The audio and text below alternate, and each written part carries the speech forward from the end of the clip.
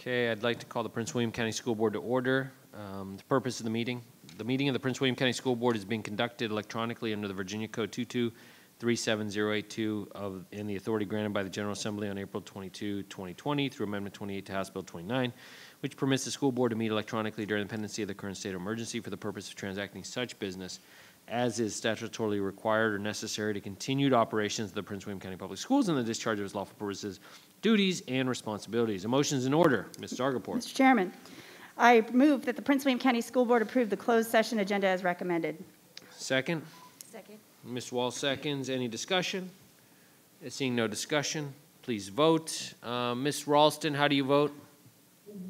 Yes. Ms. Ralston votes yes. Okay.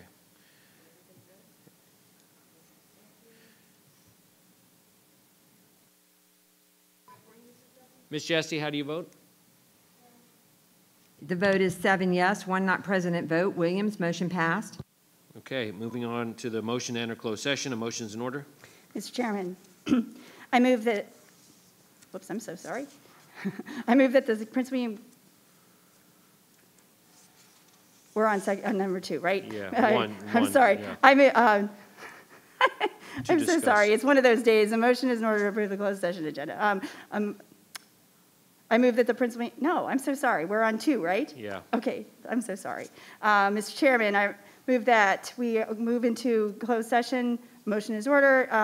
Number 1, to discuss the staff performance, appointment, transfer, release, assignment, and promotion of specific officers, employees, or appointees under Virginia Code Sections 2.2-3711A1, and to dispense with the attendance of the superintendent as needed under Virginia Code Section 22.1-69. 2, to discuss with legal counsel and take action on the placement and disciplinary appeals of specific students under the Virginia Code Sections 2.2-3711A, 2, and 8. 3, to receive information and discuss with division counsel and staff actual and probable litigation and legal matters involving specific employees and students under Virginia Code Sections 2.2-3711A, 7, and 8.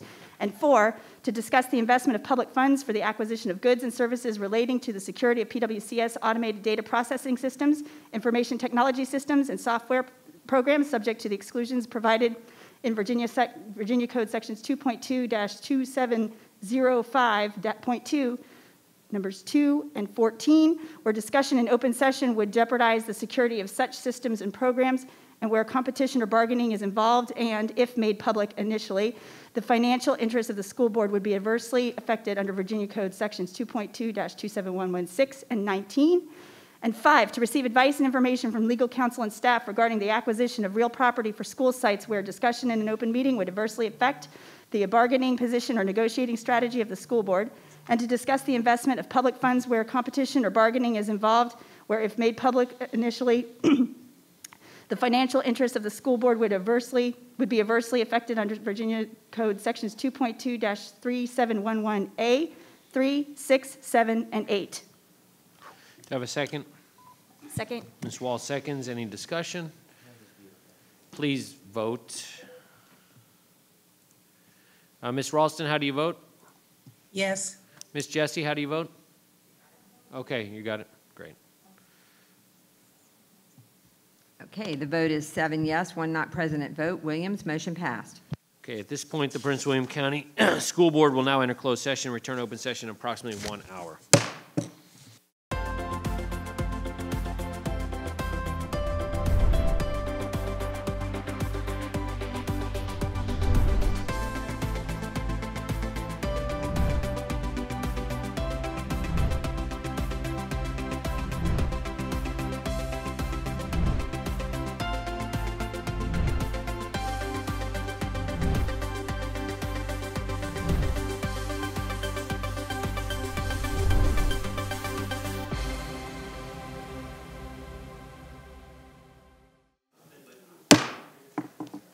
The Prince William County School Board is now returning to open session from closed session.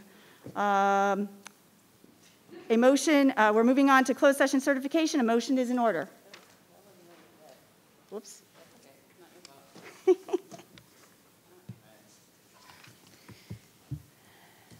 Ms. Williams. Yes. All right, closed session certification. I move that pursuant to Virginia Code 2.2-3712, the closed session of the Prince William County School Board meeting of March 3rd, 2020, be certified by adopting the following resolution. Now, therefore, be it resolved that the Prince William County School Board hereby certifies that, to the best of each member's knowledge, 1, only public business matters lawfully exempted from open meeting requirements were discussed in the closed meeting to which this certification resolution applies, and 2, only such public business matters as were identified in the motion convening the closed session meeting were heard and/or discussed or considered by the school board. Do I have a second? Second. Thank you, Ms. Wall, seconds. Any discussion? And we vote. Ms. Ralston, how do you vote? Yes. Ms. Ralston votes yes.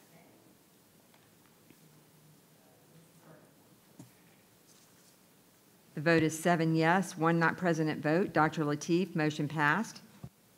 Moving on to closed session action items, a motion is in order. Madam Chair, Um,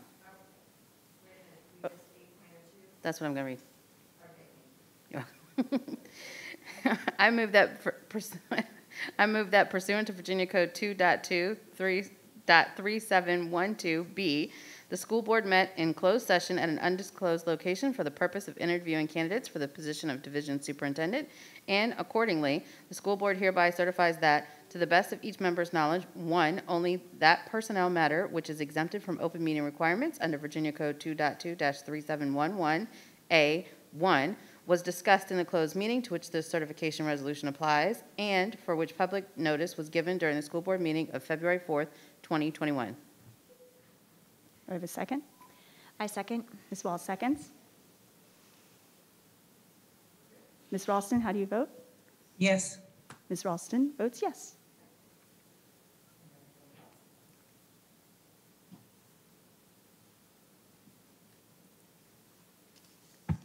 The vote is 7 yes, 1 not present at vote. Dr. Lateef, motion passed.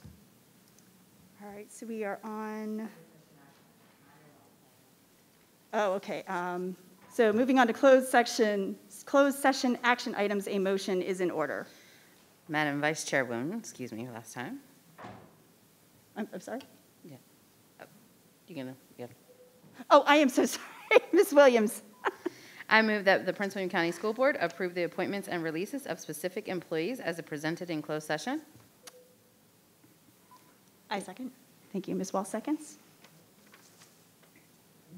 Ms. Ralston, how do you vote? Yes. Ms. Ralston votes yes.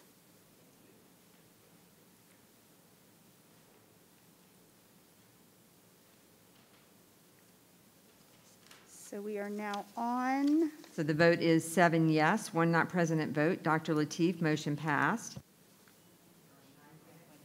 9.02. Madam Chairwoman, Vice Chair? Hold on. So, Ms. Williams, the motion is in order. Thank you. I move that the Prince William County School Board authorize the chairman at large to execute and provide the superintendent and the associate superintendent for human resources the board's March 3rd, 2020 letter requesting immediate identification of key administrative personnel vacancies to be filled on an interim or permanent basis as needed, as discussed in closed session. Key administrative personnel, as described in the school board's February 15th, 2021 motion, do not include school-based personnel with the exception of principals. Do I have a second? I second. Ms. Wall, seconds. Ms. Ralston, how do you vote? Yes. Ms. Ralston votes yes.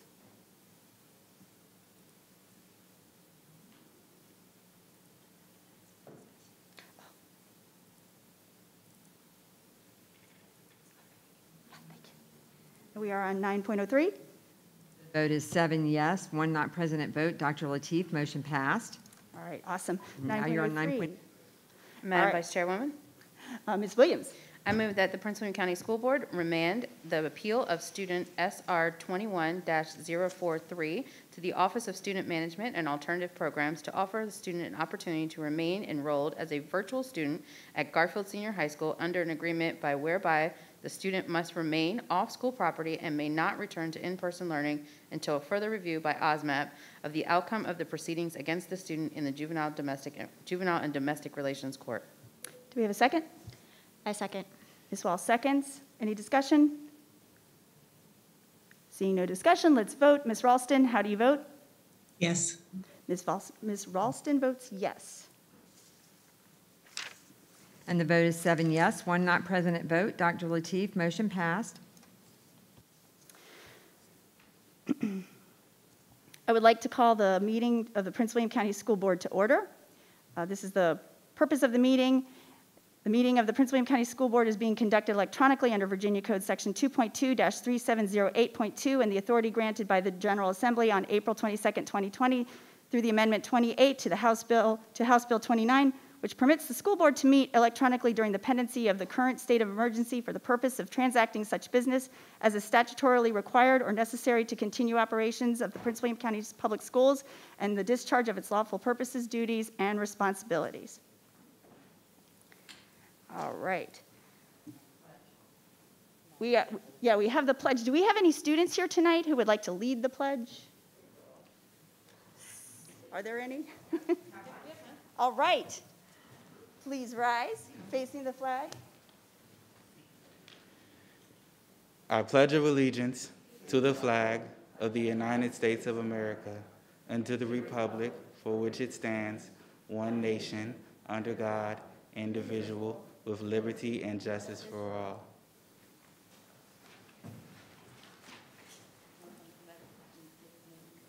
Oh, I'm sorry. Yeah, would you please tell us your name and where you are from?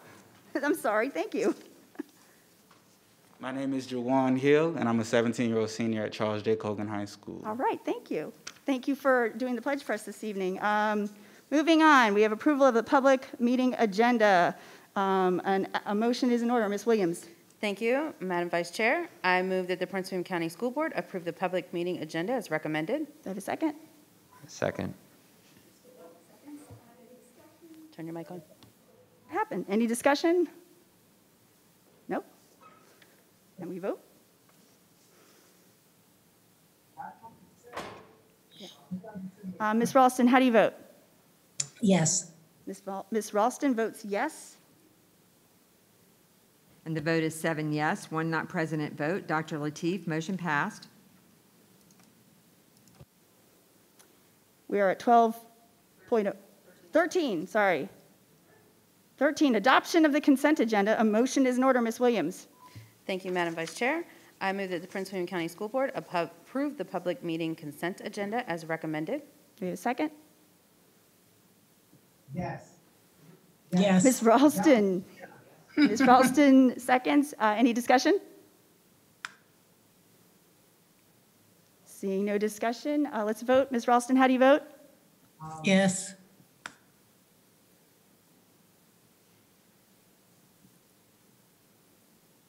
And the vote is 7 yes, 1 not present vote. Dr. Lateef, motion passed. And we move on to citizen comments. Due to the COVID-19 state of emergency and legal restrictions on the school board's authority to conduct its meetings through electronic means, unlike other public bodies meeting electronically under more expansive legal authority, all discussion at this meeting by board members, staff, and citizens must be limited to agenda items. Citizens may speak on an agenda item for 2 minutes. When the board is able to resume regular meetings without the virtual participation permitted during the state of emergency, expanded citizen comment will be resumed as provided by Policy 134. In the interim, citizen comment time has been reinstated on a limited basis in order to allow public comment both in person and through electronic means during the state of emergency. Citizens are encouraged to submit their comments by email to the clerk, who will share them with the school board. Those citizens who have signed up in advance with the school board clerk via email no later than 4 p.m. Wednesday, March 3rd, 2021, may address the school board in person or virtually electronically about matters relating to March 3rd, 2021 agenda items only. There is 1 speaker signed up to speak in person and 4 have signed up to speak virtually. When you speak, please use proper decorum and manners while at the podium and or speaking virtually. If you do not do so, you will be asked to step aside. Please state your name and address for the record. So let's start with our in-person. I have is it Amelie Ickes? Amelie Ickes, yes. Oh, terrific. Good evening, Madam Vice Chair Zargarpur, members of the board, Dr. Waltz. My name is Amelie Ickes, and my husband and I are both high school teachers in the county. We also have 2 elementary-aged children who attend in-person learning in PWCS.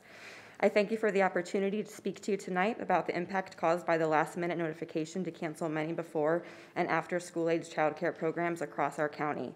Many families have been left to figure it out on their own. Here is how we have been impacted, as well as possible solutions for you to consider. On Wednesday, February 17th, the decision passed to phase in all remaining grade levels into the hybrid model with an earlier start time for high school, which our family was prepared for. But then on Friday, February 19th, families in and around our county received emails from Alpha Best around 6:15 p.m. informing them that due to low interest, the decision was made to cancel SAC at most elementary locations where it was being offered until interest reached the minimum of 30 students. This notification came 3 days before teachers were to report to their buildings to begin hybrid instruction. On Saturday, February 20th, Mr. Wilk responded to my plea for help, and I greatly appreciate his willingness to assist in seeking out available options. On Monday, February 22nd, Mr. Wilk and I were in communication the entire day to see what options were available for SAC, but no alternative solutions to this sudden cancellation were available. This left me and other families scrambling. On Thursday, February 25th, the day the freshmen returned to our school, our only option was to hire a Prince William County High School student who was attending virtually to watch our children.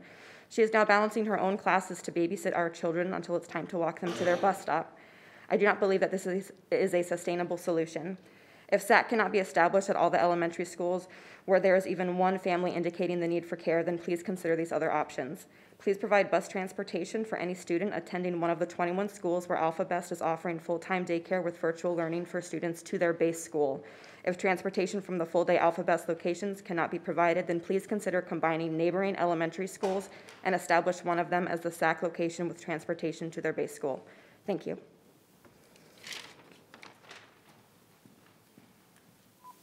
We have 3 virtual speakers this evening. Yes, we actually have 4 virtual 4. speakers. The first one is Derek Barcelona. You can unmute yourself. Hello, my name is Derek Barcelona. I'm a new resident of the Prince William County School District, living in Gainesville, Virginia. The 3 steps to opening our schools should be vaccinate, educate, and don't indoctrinate. I'm a new resident of the Prince William County school system. I've read over your agenda item. What is very concerning to me is a student being placed on suspension for disciplinary action for 10 days. 10 days without instruction will be very detrimental to the student instructionally wise when they get back to the classroom.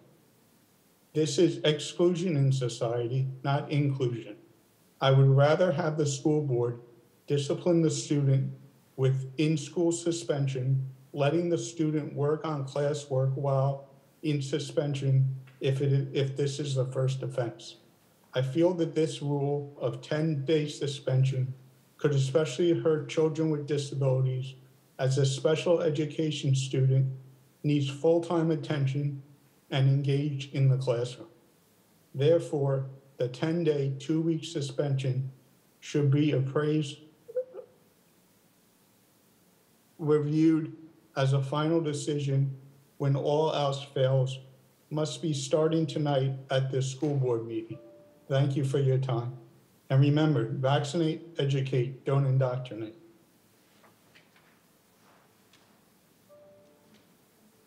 Okay, thank you. Our next speaker is Maggie Hansford.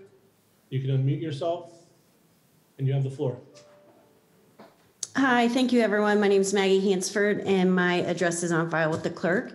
I want to first start off with thanking all of our staff. They've moved mountains, not only this whole school year, but specifically these past couple weeks. And I think we can all agree on how strong our staff has been for our students and our community.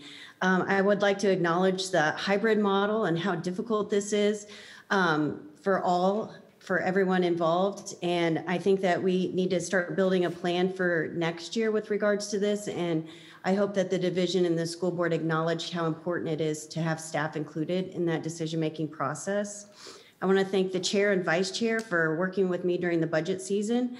I continue to advocate for hazard pay or in the form of a bonus for our employees for all that they've done this school year. I want to thank Lori Williams for advocating on behalf of the school division at last night's Board of County Supervisors meeting. And I continue to ask the board and division to work with me in addressing staff concerns to ensure a safe and successful school year. I appreciate everyone's time tonight. Thank you.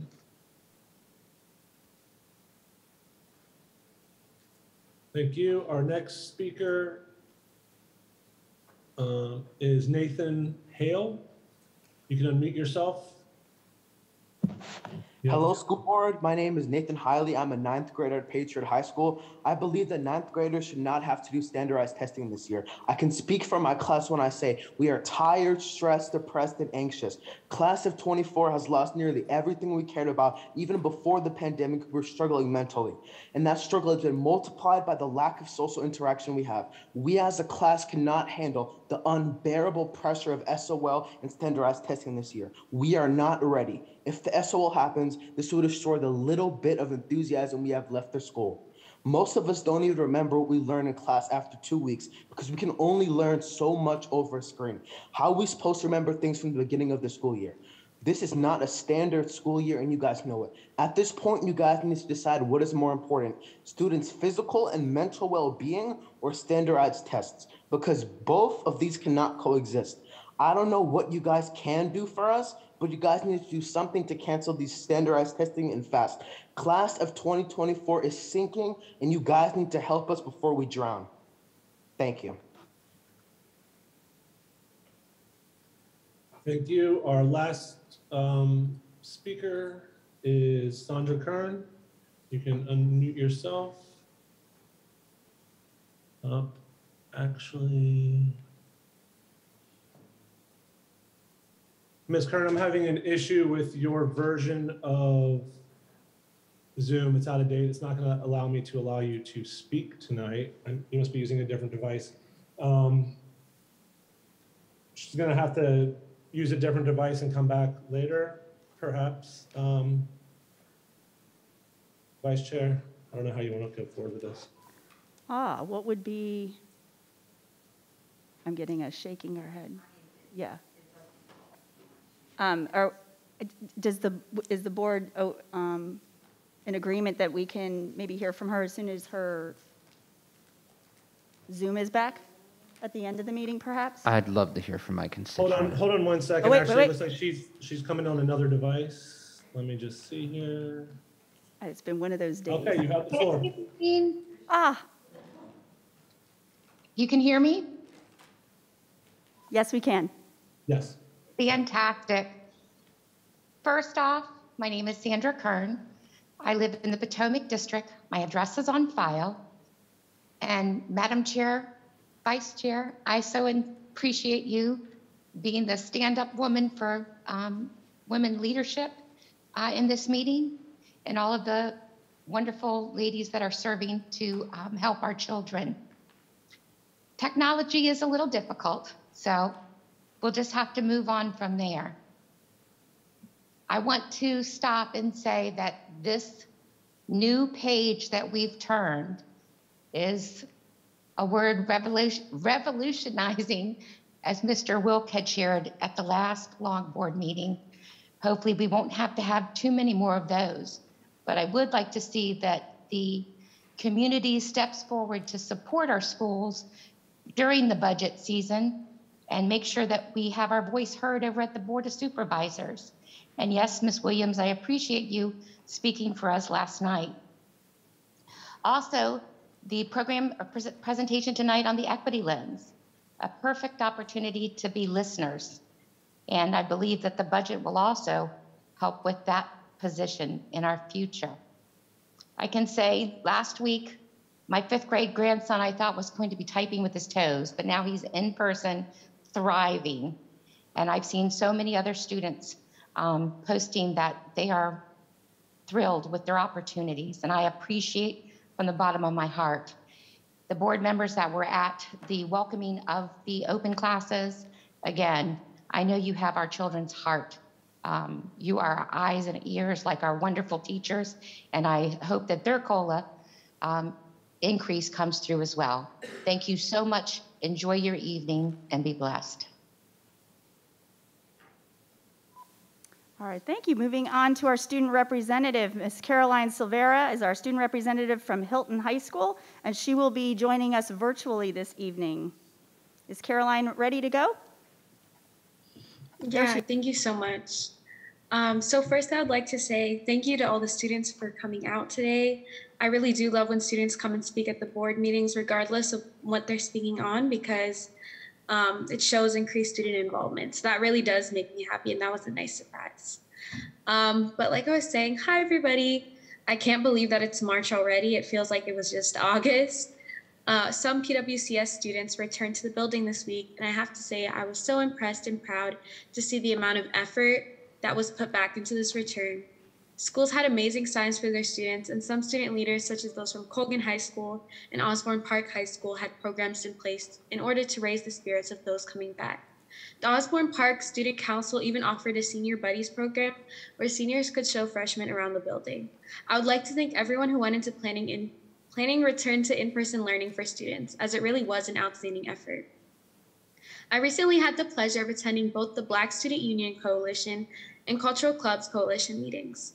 The Black Student Union Coalition is comprised of students from Hilton and Battlefield High Schools, although they are always open to new members, and they had a great discussion about being Black in PWCS with school board member Mrs. Jessie. The Diversity and Inclusion Committee of the Student Senate hosted our second Cultural Clubs Coalition meeting a few weeks ago as well. We discussed the county's new Social and Racial Justice Coalition with our guests, Mrs. Jessie and Ms. Williams. I would like to thank you guys again for coming and connecting with our student leaders. We honestly had a really great conversation. I'm so glad that both of these organizations allow students to have an outlet where they can express themselves and collaborate with other student leaders. Finally, I would like to address a concern that many students have brought to me. I sent a letter to the school board regarding AP exams, so I know that they are already aware of the issue, but I would like to address it publicly. Currently, the AP exam schedule 3 chosen for PWCS students directly conflicts with graduation, with some exams falling on or after graduation. In addition, the tests during that period are high-level STEM classes, such as AP Calculus and Physics C, which are usually senior majority classes. Additionally, there are not in-person options for most exams this year. My current recommendation is that we offer in-person options for those scheduled 3 AP examinations, if not all AP examinations, which would still be under testing schedules 2 and 3. This would address the issue of seniors, since in-person versions of conflicting exams are available earlier, and any internet connectivity issues AP students may have. Some exams are as long as 3 hours, so if students do not have a stable internet connection, they could miss out on receiving college credit. We offered in-person SAT exams this fall, so this is certainly doable. The full version of my letter is on my Twitter at CarolinePWCS if anybody in the public is interested. And please feel free to reach out to me at silvercf21@pwcs-edu.org with any questions, comments, or concerns. Thank you all so much for your time. Thank you, Ms. Silvera. We are moving on to superintendent's time. Dr. Waltz. Thank you very much, Vice Chairwoman Zagapur, members of the board, good evening. If you read last week's edition of The Scoop, you would have noticed, even during a pandemic, that schools across the division recognized Black History Month with a variety of learning activities. This video from Carrydale Elementary School on What You Readin' Wednesdays is one of my favorites. Please roll the video. What's up, Cardinals? Welcome to What You Reading Wednesday.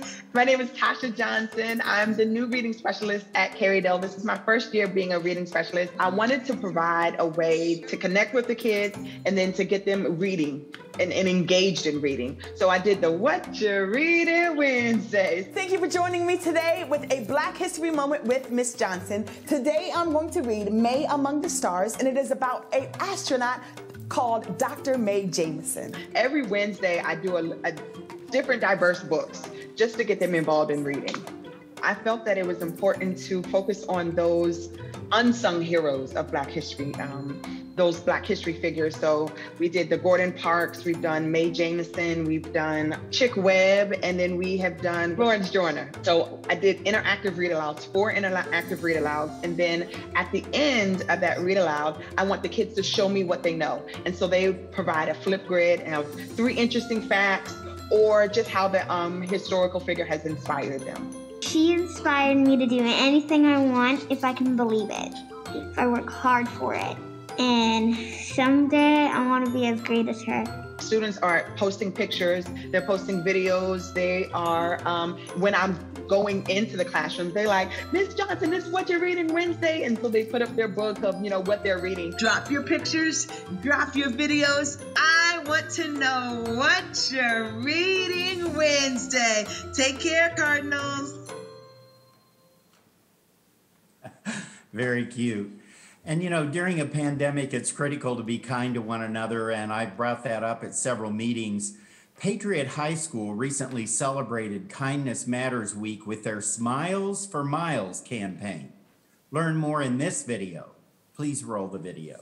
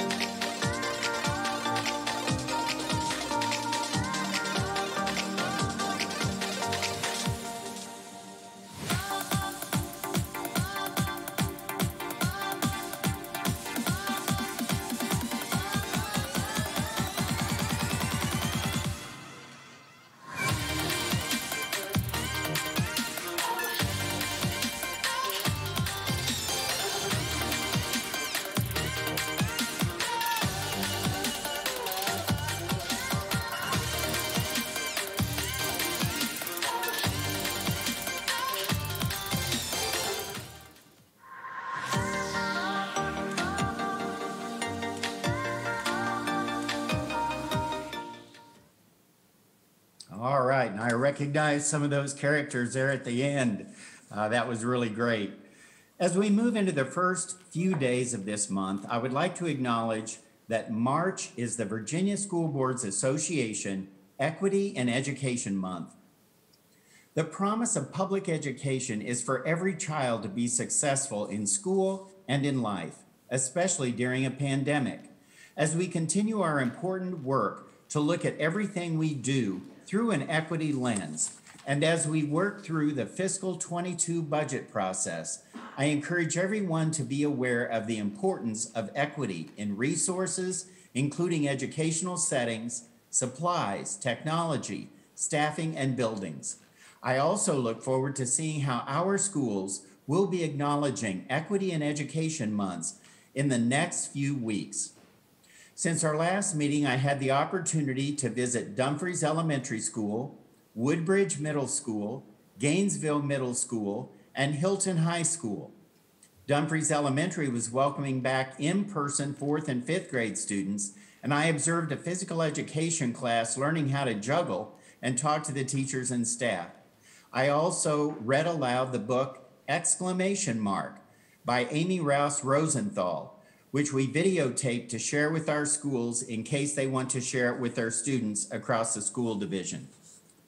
When visiting Woodbridge Middle School, I checked in on the school food and nutrition services staff who are mourning the loss of their friend and colleague, Flor Cervantes.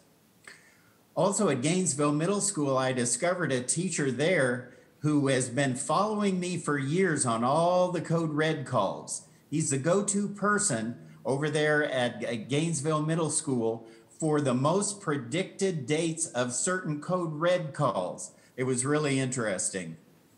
I received an email from Marcy Abel, who teaches students with special needs at Vaughn Elementary School.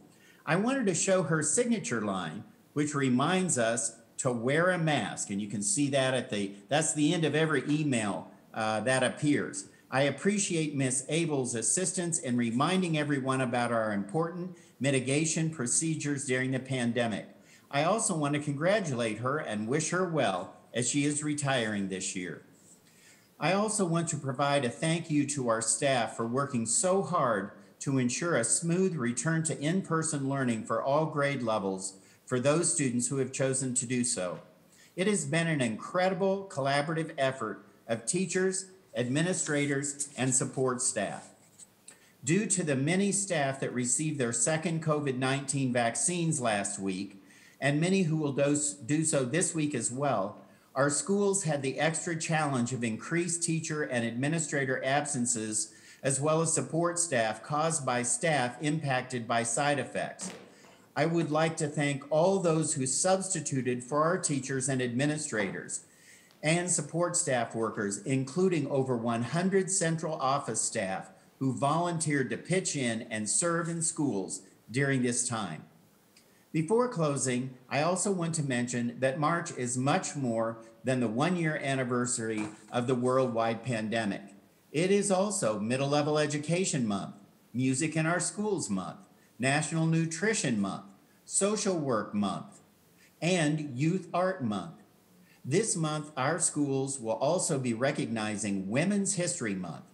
I want to express my appreciation to our middle school staff members, all of our food service employees, many of which have been working since last March, providing free food for our community, and the important role of our social workers in the well-being of our students. I would also like to honor our music and art teachers who have been working very hard to teach in difficult and different, unique ways during this pandemic. I appreciate each and every one of you. Thank you. Thank you, Dr. Waltz. We are moving on to item number 17, board matters. 17.01 is superintendent's update on the pandemic. Yes, and thank you again, and good evening. Following my brief remarks, I will turn it over to Ms. Jarcelyn Hart, who will facilitate a panel of principals who will provide an update on the return of students to the in-person learning option. This panel is at the request of school board members who asked to hear directly from principals. Please note that at our next regular school board meeting, we will have an additional principal panel focused on providing an academic progress update. This provides time for principals to focus on the in-person return that is going on now. Following Ms. Hart, Denise Hebner, Associate Superintendent for Special Education and Student Services, who along with her team will provide further details on the latest health information. The numbers of COVID-19 cases in PWCS are dynamic, and as of Monday, March 1, from February 21st to February 27th, we had 51 confirmed cases of students and staff, equal to the previous week of February 14th through 20th. For the month of February, we had 299 cases compared to 899 in January. PWCS continues to work as rapidly as possible to vaccinate all staff who want the vaccine with their second dose, primarily through our outstanding partners at Novant UVA Health. Additionally, Inova Health has been supporting vaccinating our employees as well. This past Monday, completed the use of Unity Reed High School for vaccinations as we return more students to in-person learning. I want to give a tremendous thank you to Principal Nichols and the amazing staff of Unity Reed for hosting this important work for the past few weeks. We are working with Novant UVA Health, the county, and the Prince William Health District to move the vaccination clinic to the Kelly Leadership Center, also known as the KLC. The exact timeline for the use of the KLC is still being finalized, but is likely to be a host site until this summer. In order to accommodate the use of the KLC, we will phase back staff to the KLC on a limited basis with an emphasis on use of the building only for the staff that provide in-person services. Please know that our employees are working extremely hard to serve our students to our fullest ability as we work to implement the school board plan for return to in-person learning with all the appropriate mitigations to make it as safe as possible. As a reminder, if staff see something of concern when returning to their building, we encourage them to speak with their administrator. If they don't feel that they can do that, you can email healthandsafety@pwcs.edu or call the anonymous tip line at any time at 703-791-2821. We take all concerns seriously and will follow up to ensure the safety of all. I would now like to turn things over to Mrs. Hart. Thank you, Dr. Waltz. I'm going to go ahead and do a brief introduction, if I may, please, before we get to Ms. Hart introducing everyone. So thank you, Dr. Waltz. Good evening, Madam Chair and School Board. Tonight we will be hearing from 3 outstanding principals to share out on their experiences with their efforts to support our most recent phase of in-person learning. We will start off by hearing from Dr. Richard Nichols, principal of Unity Reed High School, followed by Giovanni Mitchell, principal of Hampton Middle School, and finally, Dr. Daria Grover, principal of Featherstone Elementary. So right now, we're going to turn it over to Dr. Richard Nichols. Thank you. Good evening, Dr. Lateef, Dr. Waltz, and school board, and all the members present this evening. I would like to thank you for the opportunity this evening to speak about our update on the pandemic and our return to in-person learning as of last Thursday. And I would like to specifically thank Denise Hubner and her staff for all the support that she provided during the vaccination clinics at Unity Reed. It was a pleasure to host that event, and we're grateful that for all the flexibility that she provided. So it was a pleasure to work with them, and I'm looking forward to glad that we were able to support the effort. So Unity Reed is in its first year, and I say that due to the name change. So we're excited at Unity Reed, but we're also, during this pandemic, we've had a challenging journey to get to this point. I'd like to commend all of the work of my staff and community for all of their hard work throughout this school year to support our students in a virtual, in-person, and now a hybrid learning environment. So we started this school year, this journey, with 30 in-person learners, as well as providing in-person ongoing support for testing. So we have had students coming into the building throughout the school year for testing, as well as starting in December with athletics. We welcome back 9th graders last Thursday, February 26th and 27th in House A and B. Approximately 90 students attended each day. So we have 2,600 students at Unity Reed for our incoming 9th grade class. We had 180 students who were freshmen who chose to do in-person learning. Actually, we had more. We had 180 of them attended either on Thursday or Friday. That evening, we had a virtual PTSO meeting attended well by families, offered in English and Spanish. And we provided support to those students and families with an update on how things were going and what to expect and what we witnessed the first day. Very well attended, as well as a lot of great information, great questions from our families. And that has been ongoing throughout the pandemic. Also reached out to student leaders with focus groups throughout the pandemic.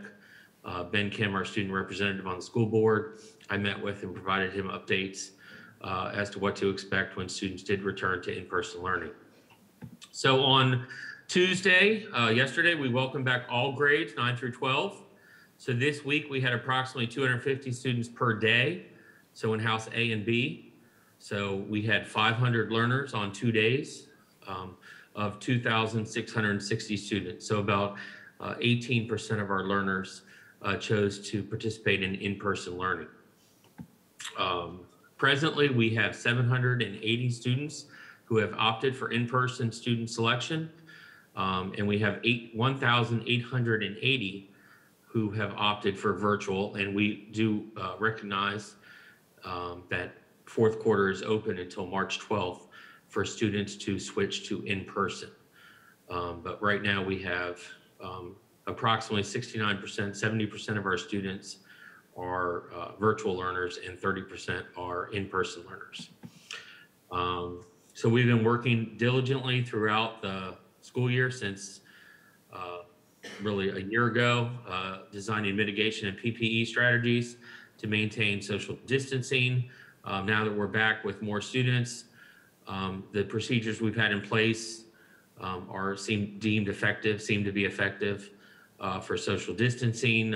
In all of our classrooms have more than 6 feet social distancing, mask, as well as the hand sanitizers throughout the building.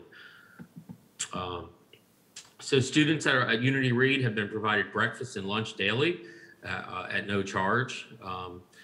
We have individual desks in the cafeteria, and right now we're able to maintain that approximately 50 students per cafeteria. We have 2, one on the first and one on the second floor. So we have 4 lunch shifts.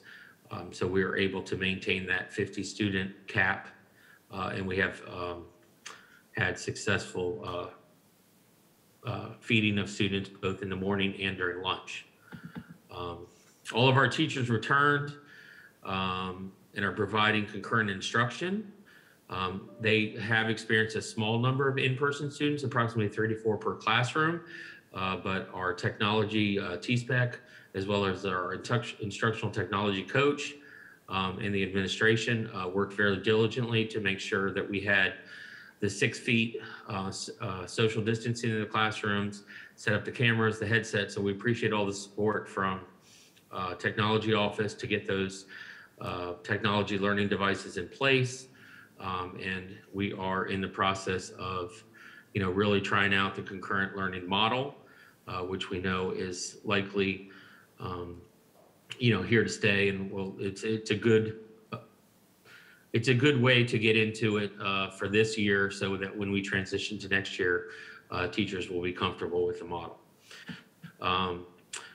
So as far as staffing, when we returned, we were able to, our tier 1 teachers, many of them returned due to the vaccine last week because they had both of the vaccinations. Next week on March 9th, many will return as well. But due to the vaccination of staff and teacher absences, our staffing has been relatively smooth.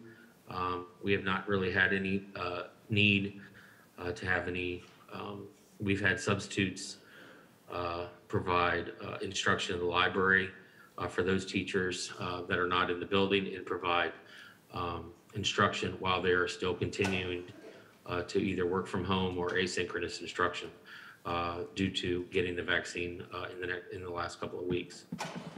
I mentioned technology. There's been a lot of work by our T-Spec. I want to thank him.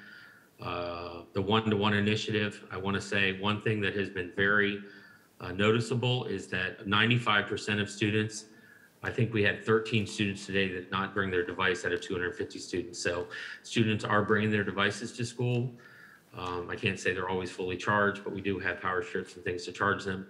But one of the things we worried about at Unity Reed, and I think in the high school, was, will kids bring their device to school? And they are bringing them to school. So that has been very helpful, because I know down the road that's something that we're looking to. Every student has been afforded the opportunity to get a device. And if they do not have a device, then we have been able to provide them one. We have 13 students, as I said today, and they all get a device to utilize during the school day.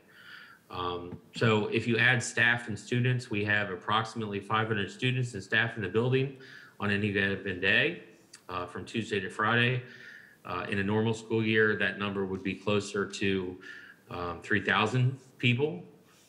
So you're looking at about 20% of our normal capacity as far as visitors and parents and students, et cetera, which assists with the mitigation and PPE strategies.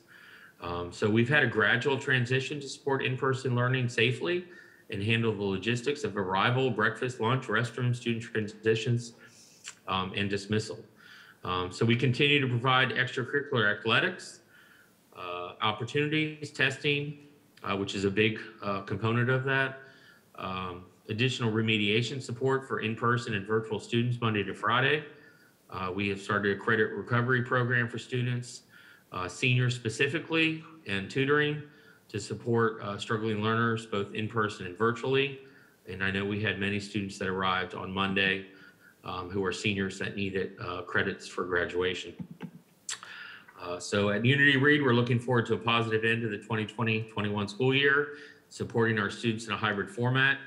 And I would just like to thank Unity Read, would like to thank the school board and the superintendent staff for their support with our name change. When you are able to visit, we have done a lot of rebranding.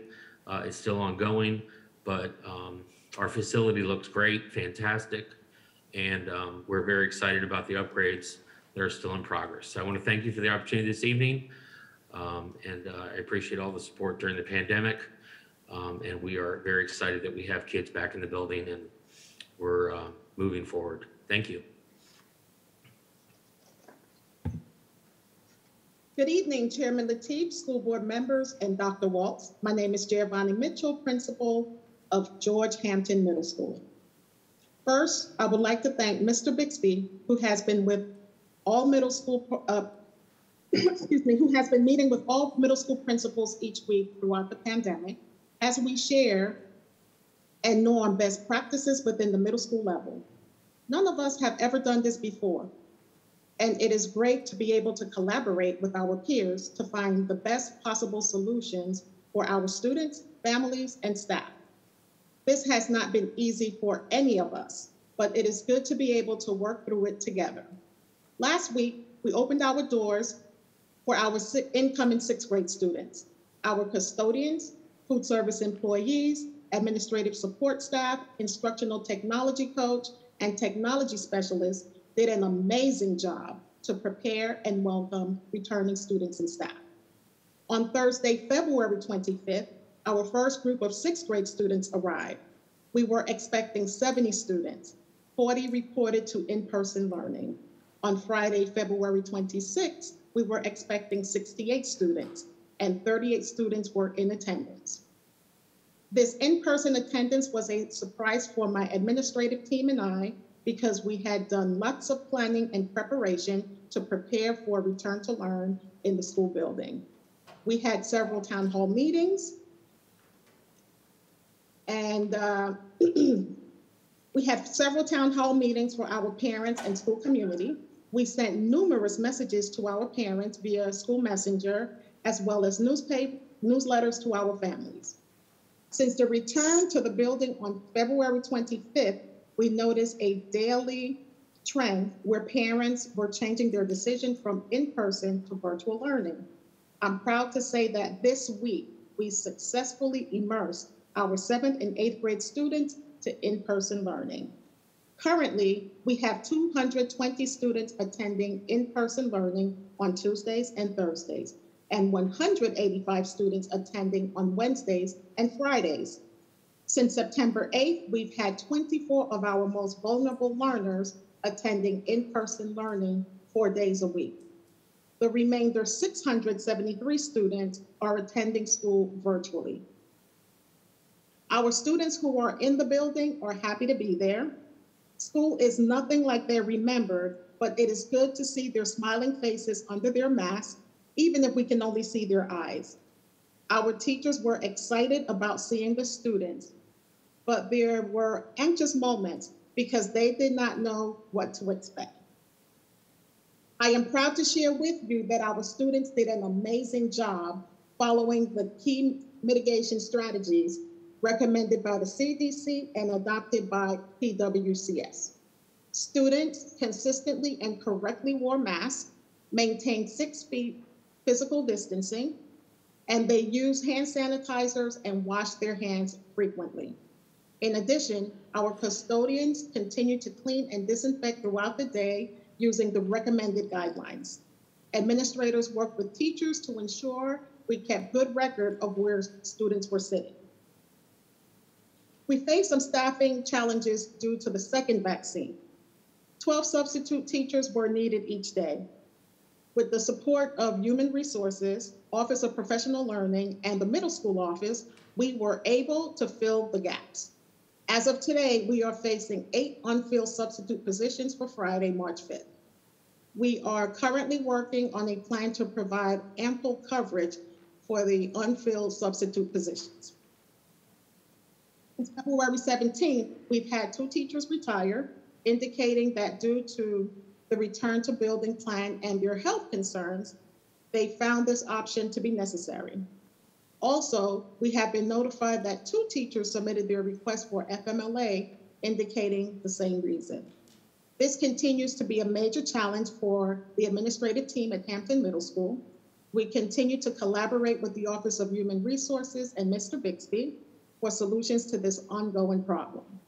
As I conclude, I would like to take this opportunity to thank the central office staff who came to Hampton Middle School to support our return to in-person instruction. Some were able to serve as substitute teachers as well as assist in other areas of supervision. I want to thank members of the school board, especially Chairman Lateef, also Associate Superintendent for Special Education and Student Services, Denise Hebner, and all other personnel who were instrumental in providing our school staff access to the COVID-19 vaccine. The process was fluid, and I believe this will make a major difference as we approach the 4th quarter of the school year. Thank you.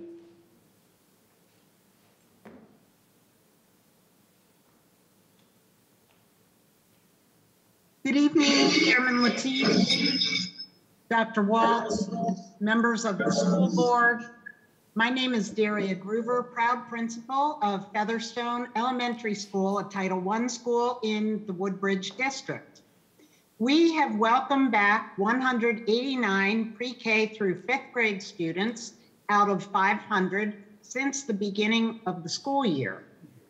38% of our students have returned to in-person learning, while 62% continue to learn in the virtual setting. We must remember that data comes in 2 forms: quantitative, the numbers, and qualitative, the stories behind the numbers.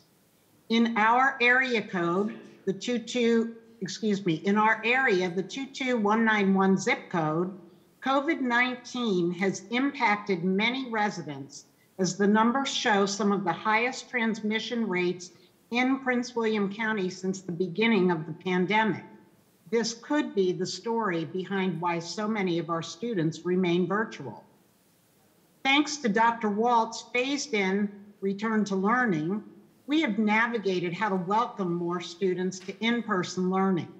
This required planning for schedules, classroom teacher changes, coverage for bus duty, car riders, arrival, dismissal, lunch duty, walkers, and transitions in the hallways. We've been very successful each time we've had students return, which translated into 9 first days of school. Staff who returned in person have learned how to successfully implement mitigation strategies, proper mask wearing, hand washing, use of hand sanitizers, and social distancing.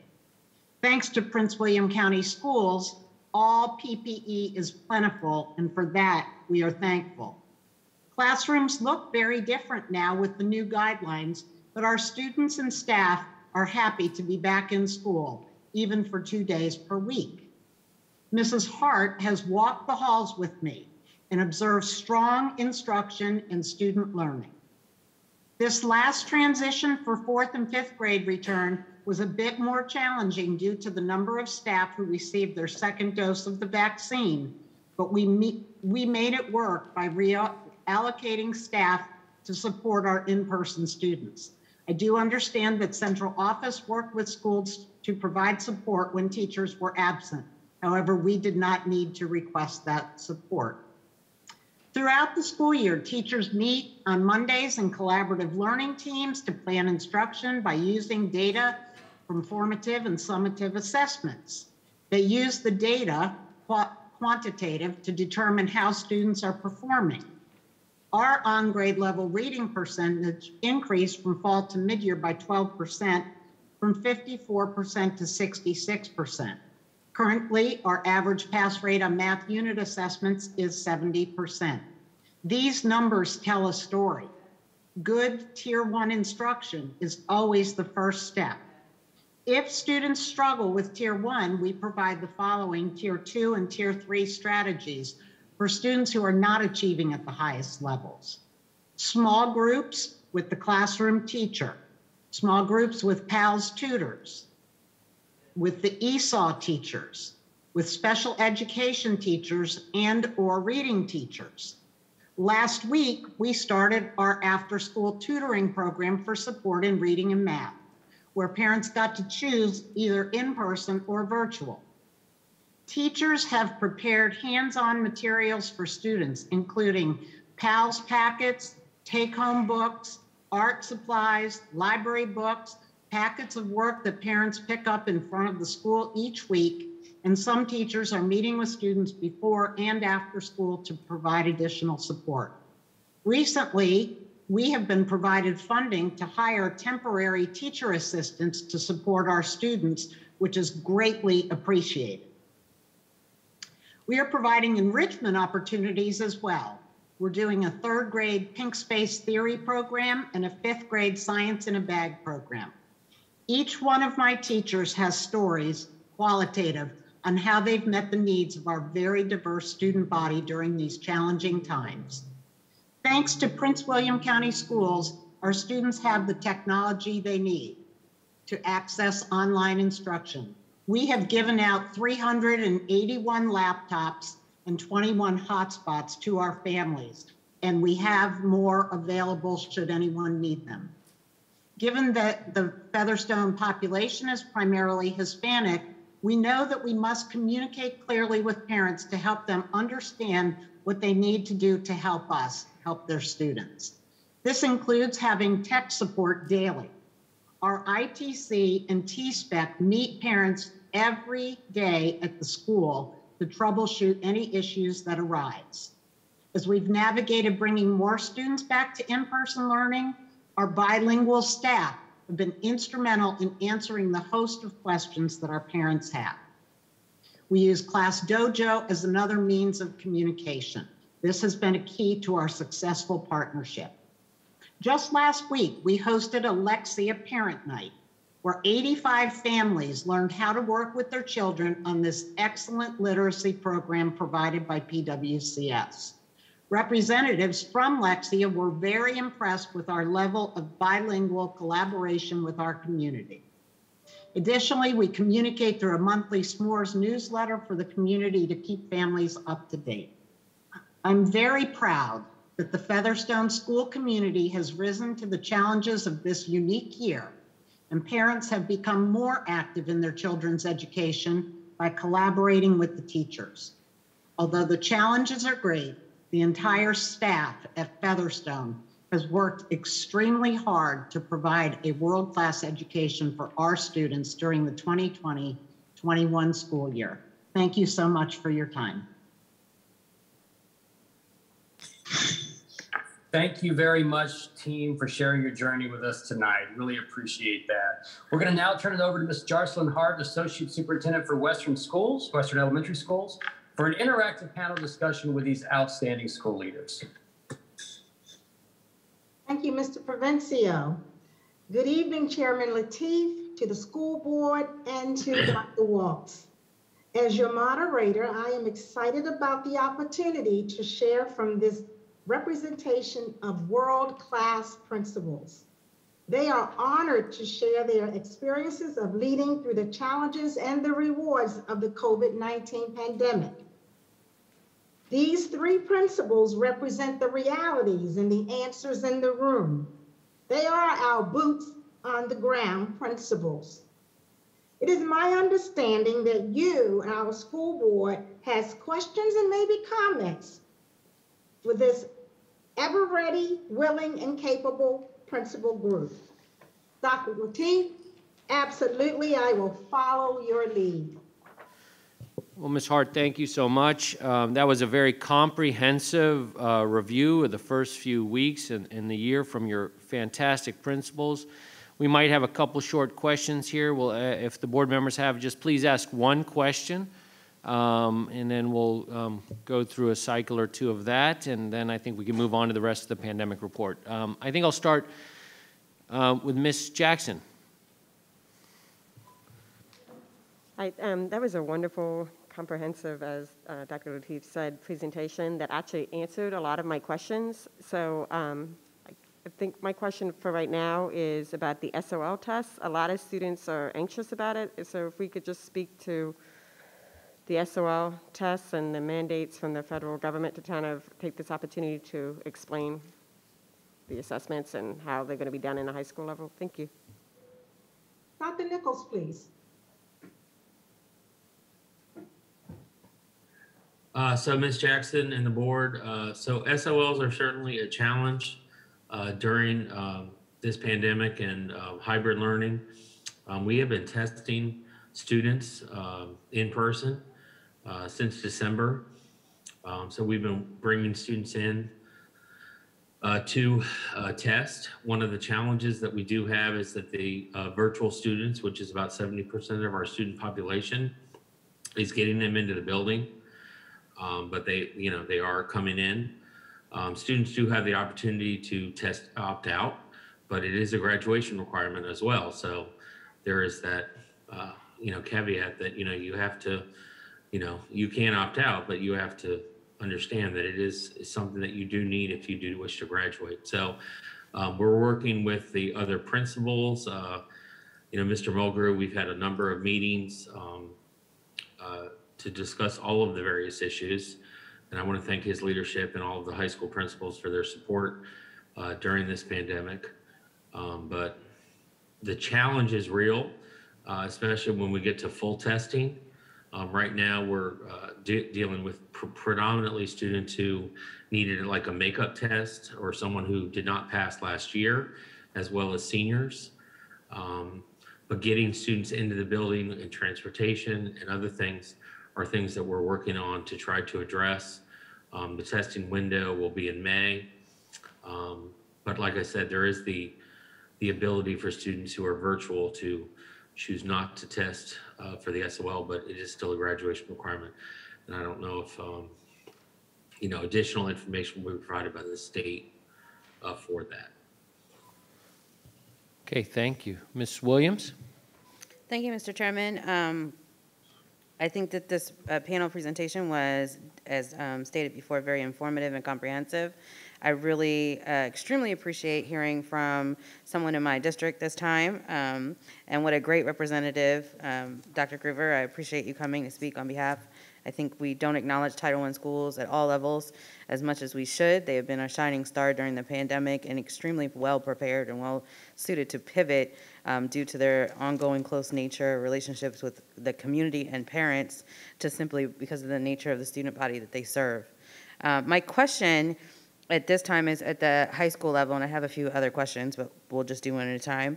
Are high schools referring anyone from their base schools to Independence Non-Traditional to assist with credit recovery?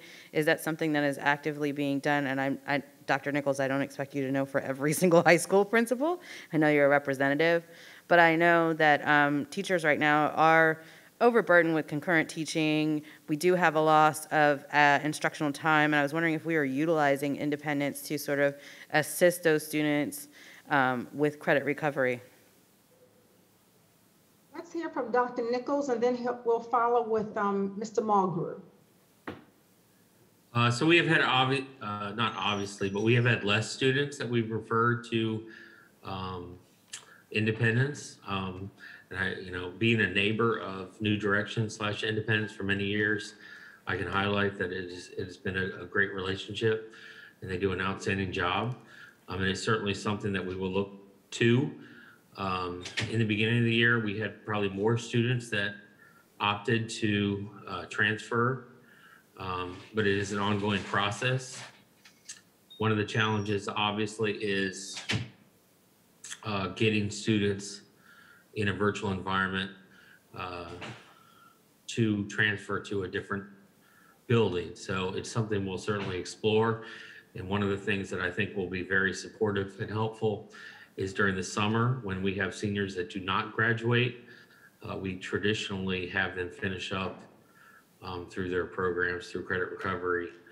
And we will certainly utilize Mr. Eichhorn and Independence through that process.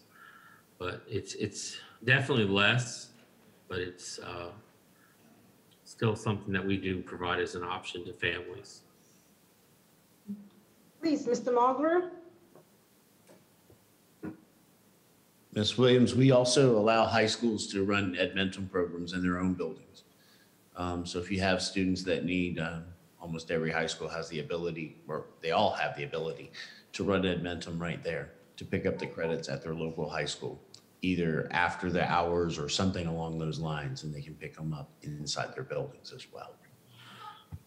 But are we encouraging them? Because, you know, the teachers are doing double duty, so I'm sorry if my question wasn't phrased sort of in that direction. We are encouraging teachers who are willing to take on this extra responsibility, and we're trying to provide them incentives to be able to do that. And yeah, throughout the years, we've had a tremendous amount of schools, high schools, regular high schools using it, but we always do realize that Bob or Independence is waiting for us right there when we need them. Mrs. Goss, would you like to add to this particular question and answer? So, Mrs. Hart, school board members, I would just echo what was already said, that, you know, INS is serving students now, and they are always willing to have other students come to them as they're referred, or as students and their families select to have a non-traditional program. So the INS staff, as has already been said, are outstanding at individualizing plans for students and providing flexible ways in which students can earn those credits, and most importantly, learn what they need to learn to be successful after they graduate from high school. INS is there, and we're continuing to promote what that offers, and their colleagues in the high schools are referring students. It may be a little less because of the pandemic and the other options that are available, but I anticipate that partnership will continue to be strong, and the INS staff is ready to support students and families and our schools in any way possible. Thank you. Wonderful. Ms. Wall. Thank you, Mr. Chairman. My question is, I don't remember who said this, but they said that extracurricular activities or athletics have already begun. And I know that's happening across the district, but my question is, can you tell me what other kinds of activities are beginning to be offered in person that are extracurricular? Because obviously sports has moved forward, but can you give me some insight into maybe robotics or like chamber orchestras or other key club, anything else that we have going on, and what are the plans for some of those other extracurriculars, that would arguably be easier to mitigate than sports? Sure, Dr. Gruber, please. Thank you.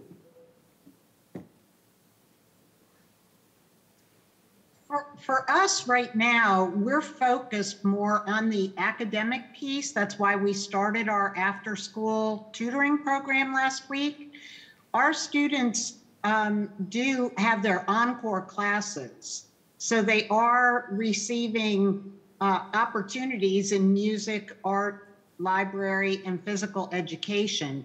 At this point in the year, we have not started to offer the additional opportunities for our students, simply because we've been navigating how to get the kids back in the building for instruction. That definitely can be a next step, though. Mrs. Mitchell, please.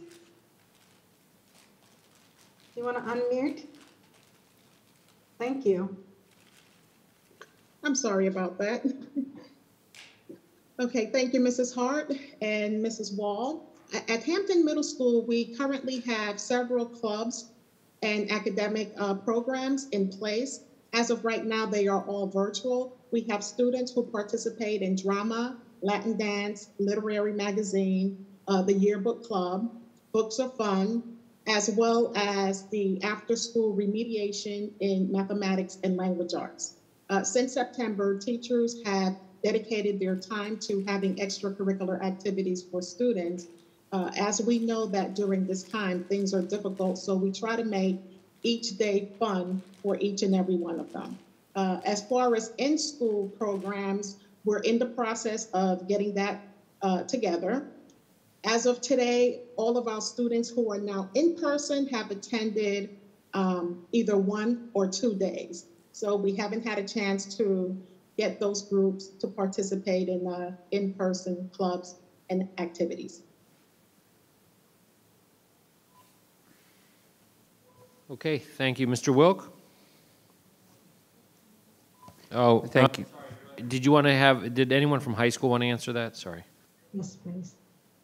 So just share that, we had a, the athletic piece, our SALC, our Student Activities Leadership Council, has been very active with various orientation. They do come in and provide support for our One of Us videos, as well as we've had a virtual law club, as well as Scholastic Bowl. So some of the clubs are able to maintain their status virtually. The SALC also did a very good job with our Black History Month with the virtual presentation. But as we, transition, and I think some of the other levels indicated, as you get more students into the building, having some more additional opportunities for extracurricular activities beyond sports. Our band is certainly starting to get ready for our first football game on March 13th. And I went to the Patriot Unity Read football game, and the Patriot band was able to be in the stands, and they were able to have spectators and cheerleaders and the dance team. So I know that we're gearing up to get back into more offerings for students beyond athletics. Okay, thank you. Sorry about that. Mr. Wilk. Thank you, Mr. Chairman. I appreciate the three of you being here tonight and for your time. Question, do any of the three of you, now I noticed online, I've been to 2 of your buildings, and I apologize, Dr. Groover, I've never been to Featherstone, so I did a quick Google of what the building looks like. So the 3 of your buildings are relatively older buildings. And so my question is, do any of you have concerns with your building's HVAC systems? And if you have concerned staff about this, how have you helped assuage those concerns? So this answer may be a short yes or no answer. And let's go ahead and start with Dr. Groover again, the elementary level. Thank you for the question, Mr. Wilk. Honestly, we do not have any concerns with our HVAC system. Anytime that, if there's a day that it's cold in a classroom, we just put in a work order and someone comes out immediately. So that is not a concern for us. Mrs. Mitchell? We do not have a concern with our HVAC system either. Throughout the fall, facilities came through our building and checked on the system each day and made any necessary repairs. So we're in a good place with the HVAC system. And last, Dr. Nichols.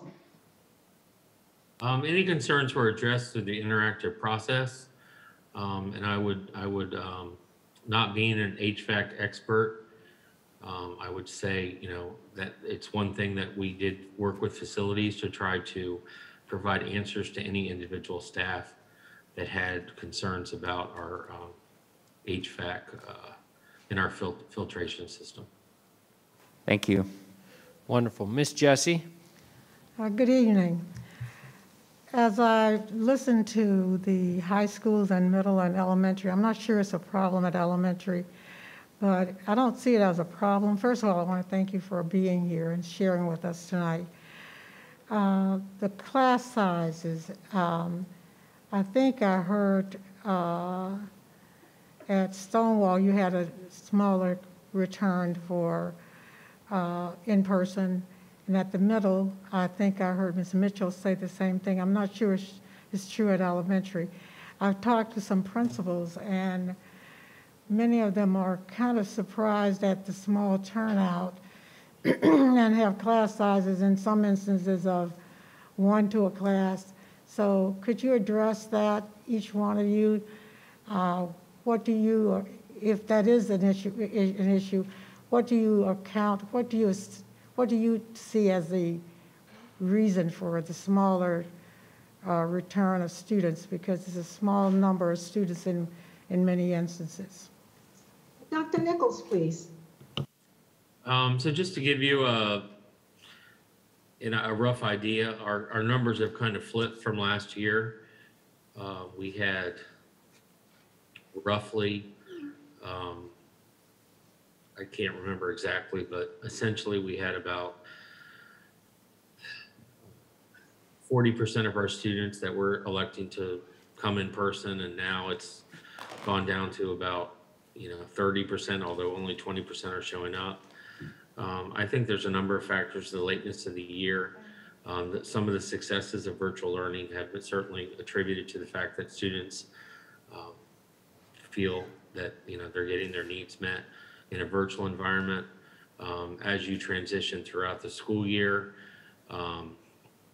the lateness of the year, I think there are certain students that are reluctant to return during the pandemic, the unknown of what school will be like, not having the opportunity to, it's not normal. It's certainly something that we've never experienced. You go to the cafeteria and you have assigned seating at a high school level, which is not something that they've been accustomed to. So that's certainly an issue. I think the students one thing I've heard that the students that are returning is they like the structure, meaning there's no distractions from home. So I think there's just a variety of factors. I don't think you can pinpoint any one reason why kids are electing to stay virtual. But I do think that it's a positive thing that we're back in the buildings, that we're getting teachers back in the buildings, students back in the buildings, and we're giving kids and teachers an opportunity to navigate this new learning environment for the end of the year. And moving forward, it will be something that we can build upon. Lower numbers than expected, but I think families have their various reasons for why not to come back to in-person learning. So it's hard to pinpoint. There's no one answer. Mrs. Mitchell?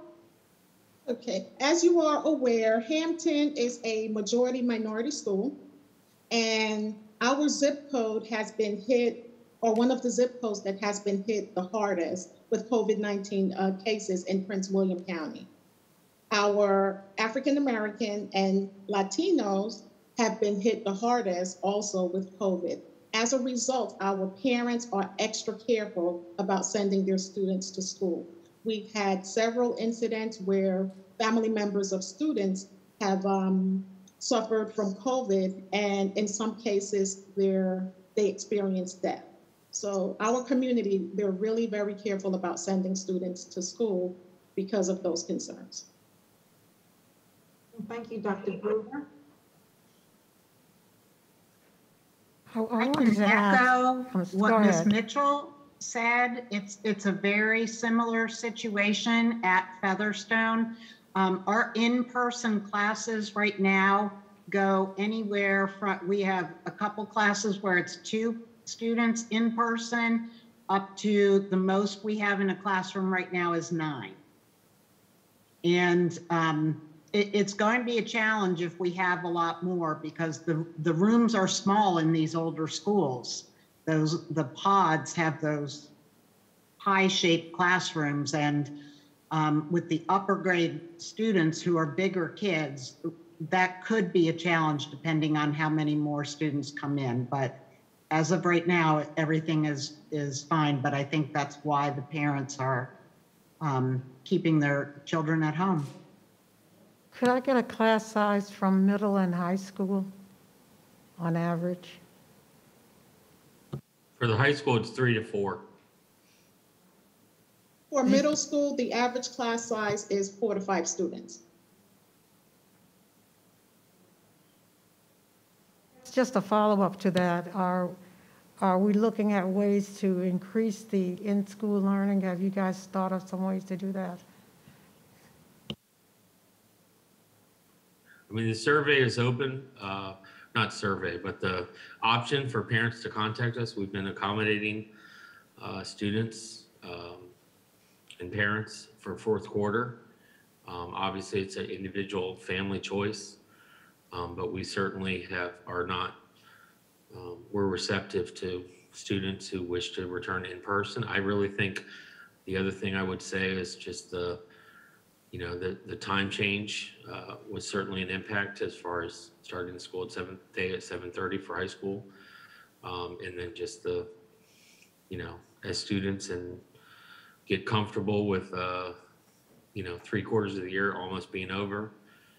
I think next year, obviously, we'll be in a very different position, but we're almost to the fourth quarter and students have made their decision and parents, and it's not much different from what was in January. We had about 1,000 students that selected in person, and now we're about 800. So, I don't know how to get more kids to come back into the building at this point in time of the year. At Hampton, we are reaching out to parents whose students are struggling academically in the virtual setting. Our counselors are making phone calls to parents requesting that those kids be brought back into the building. It has worked for some parents, but not all, but we've not gone through every single parent yet. We're still in the process. So we're hoping to increase those numbers. Thank you. Thank you. Ms. Ralston? Do you have any questions, Ms. Ralston?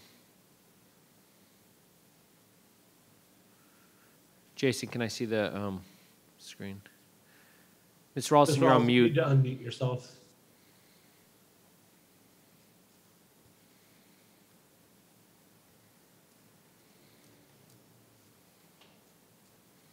Okay, is that there? Is that okay? Okay, very good. Well, let me just say simply and keep moving fast, hopefully. I think you've done a real yeoman's kind of job. And it wasn't an everyday kind of thing that you came up with. You woke up one morning and all of these things were facing you. So thank you very much. And so that's all. Great. I guess at this point, anyone have any questions? Oh, yeah, Ms. Zargarpur, I'm sorry. I just want to thank you, Dr. Lateef. So I know that we have had more technology issues going on, and some of you have mentioned that your T-Specs and your ITCs have been working constantly. Do we need more of those positions across the division to help support what's going on? Is it work that has been constantly increasing over time, or has it just sort of been steady, or what have you seen? Please, Dr. Gruver. That is a great question. As I said in my comments, our community really needs a lot of support with technology. And so between our ITC and our T-Spec, they have to be there every day to provide that support. Now the T-Spec position is split between two schools. So that person is not there every day. And someone asked earlier about SOL testing.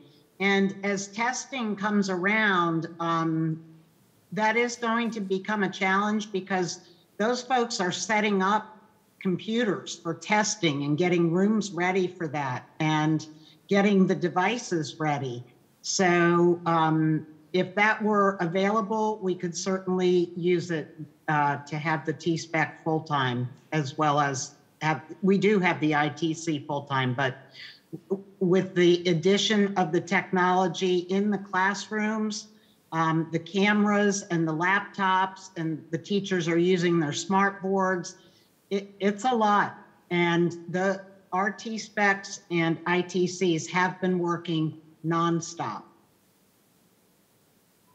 So moving forward, we're going to keep technology. So this sounds like something that we need to be thinking about in terms of it sounds like the elementary schools need their own dedicated people, but I'm also interested in middle and high school. Is one enough in your building? Now that we have virtual learning, I would have to say that one is not enough. I have a full-time T-Spec and also a full-time instructional technology coach. Both are spread thin throughout the building. They are running around helping teachers who may have technology issues, also working with students, repairing devices, checking devices, and so forth. They are definitely spread thin. And if we are continuing with virtual learning, we will definitely need additional staff. Dr. Lateef? Yeah, I think some of them had their hands up over here. Hold on one sec, Ms. Jessie. Well, did he want to, Mr. Nichols, Dr. Nichols, did you need an answer on that? There are certainly challenges. We've had one-to-one in various phases at Stonewall, now Unity Reed. You know, I think it's a broader discussion that needs to, be considered. So I don't really want to weigh in to my individual situation, but they do work very hard, and obviously the pandemic has stretched everyone. So I'll just leave it at that. Ms. Jackson. I just want to thank everybody for coming tonight. I don't actually have any additional questions, but there was a very helpful presentation and addressed a lot of my concerns. Thank you. Thank you, Ms. Jackson. Ms. Williams. Thank you, Mr. Chairman. And just again, thank you to the principals who are on this panel discussion. I'd like to thank Dr. Groover and Ms. Mitchell for pointing out the needs of, students who reside in COVID hot zones and how different it is, especially with African-American community and Latino community. I know in my community, it's a privilege if you see a child in a store with their parents shopping at times, because the children aren't out. It's a privilege to see them out at a playground in the community because they're not out.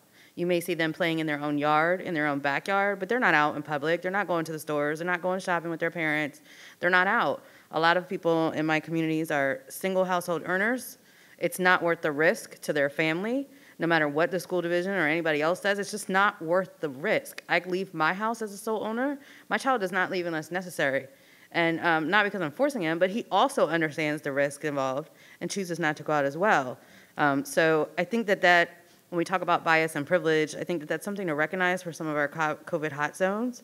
And we have to be very careful about asking parents to have their students come back into a building, because it could be a life or death, a family sustainability issue for those family members, which does trump their students' education, because that's something they can make up later.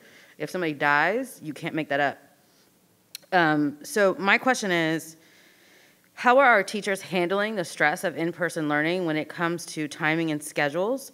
Is there really enough time? Is it additionally stressful for them now that they have to do concurrent learning and be janitors during the day and be hall monitors and bus monitors and run after-school programs and do credit recovery and fill in for tech people and also have time to enter grades and talk to parents and run additional supports within the school? I think this has been an extremely draining year, and I was wondering if we have surveyed our staff members on how they are adjusting to this in-person learning struggle, because I think that they have now have had to undertake even further additional responsibilities throughout their day. So Ms. Williams, we'll start with the three principals, and then we'll follow with Dr. Casada, because you mentioned the possibility of a survey. But just from day-to-day interactions, Dr. Nichols, would you like to talk about how your teachers are sustaining and maintaining? So there were a number of concerns about coming back to the building after, a long hiatus. I do think that there are certainly challenges presented by that as far as childcare, and not only childcare, but also just, we're looking at any individual who has worked virtually for an entire year. Now you're bringing them back into the building or, a work environment. And there's certainly pros and cons to both situations. The relatively few students that we have in the buildings right now in their classrooms present challenges, but also I do see that, our staff are responding in a professional manner. And I can't, we've only been back for, my staff came back last week. 9th grade teachers came back Thursday, Friday. All teachers came back Tuesday, Wednesday. Certainly you see smiling faces. I mean, they haven't seen each other in some cases for a year. So I think it's too early to make a determination on the long-term impact or short-term impact of their workload. But I do understand. I think the biggest thing to recognize that I've tried to share with my staff is it's an adjustment. We're all adjusting to a new normal. The new normal right now is that we've been vaccinated, hopefully, as a staff, and that we are in the middle of a pandemic that is not over, and that, we're finishing a school year. So I've tried to keep the eyes on the focus of the students that are in the building, in the sense that we do have a number of students that have been out of school for a year, and we want to make sure that they have the best possible experience. But yes, it is an adjustment for staff. At the middle level, Mrs. Mitchell?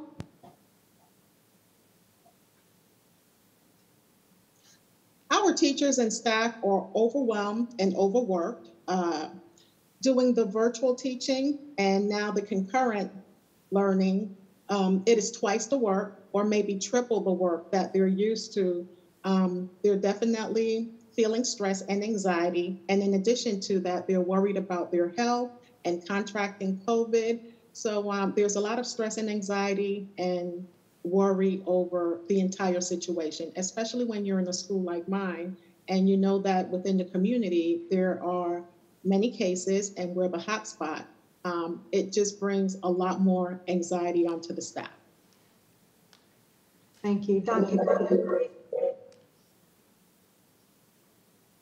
Our staff at Featherstone, it's a wide variety of how people feel right now. You have to remember, we've had some staff and some teachers who have been there since the very beginning with our most vulnerable learners. Those folks are tired because they've been doing this, for month after month. And our staff has not been taking days off. They work. Not that they can't, but they understand that, the challenge of trying to find folks who can do all of this, that they have learned how to do. I'll also say that, as Ms. Mitchell said, they're overwhelmed and overworked, but they keep going the extra mile. Right now, we're in the middle of WIDA testing. And when you have a school where 70% of your students are English learners, and those children are being asked to be tested in person, my ESOL team is going above and beyond trying to test on Mondays because they don't want to take away from the instruction on Tuesday through Friday. So it is exhausting, and the ESOL team is coming in on Monday and they're testing kids until 5 and 6 o'clock at night because the WIDA test is in 4 parts, and we don't want the kids to take all 4 parts in one sitting. So the parents are having to bring them back and take them back. And we just recently did COGET testing and Naglieri.